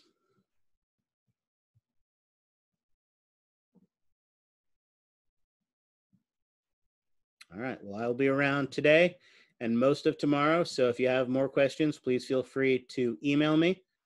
I strongly encourage you to go to the open lab and work with Jeff to help to make sure master the material. Ask him to see some of the deeper muscles. Ask him to see some of the weirder views of the models and the materials to help you to be successful in identifying these things on the exam. Good luck on Thursday. Obviously, I will be available if you have problems. The number of problems have gone down significantly since the first exam. There were several warnings that I had to give people on the exams, though, and I was fairly generous with it this time, but I'm going to start being more strict about it. Remember, you are responsible for slowly scanning your entire work area. That doesn't just mean the left side of your work area, right? Or it doesn't just mean being up here in space. I want a slow scan of your entire working area. Left, right, and all around, down. Show me what's on your table. Show me what's around you. Should you have another computer set up at the table where you're working? I know many of you have desktop tech. I have one right now. Oops, almost died. Right? I have my other computer, my older computer, my laptop, which is practically dead, connected to a monitor right here. And it doesn't work unless unless my other computer is on, and obviously my laptop is on top of that. But I don't know that. If I see that there's a monitor there, how do I know that it's not on? So make sure you're scanning your area slowly. Make sure you have appropriate lighting so that I can see. Show me your workspace. If you're not showing me your complete workspace, people are going to start losing serious points as a result of it. You can lose 10% of your grade. That guarantees you cannot get an A on this exam. So it is important to do that. We have to maintain the integrity of this. So please be mindful and respectful of that. Find a good place that is doesn't have a lot of clutter on it that you can take this test on, and show that area to show me that the work that you're putting into this is your work and not something else. All right. I know how hard you guys are working for this. So show me that. Be obvious about it. All right. Beat me over the head with how obvious it is so that everybody is comfortable with that. All right. Any other questions? All right. Enjoy your day off. Work hard. Good luck on your exam Thursday, and I will see you for lecture bright and early on Friday morning. Take care.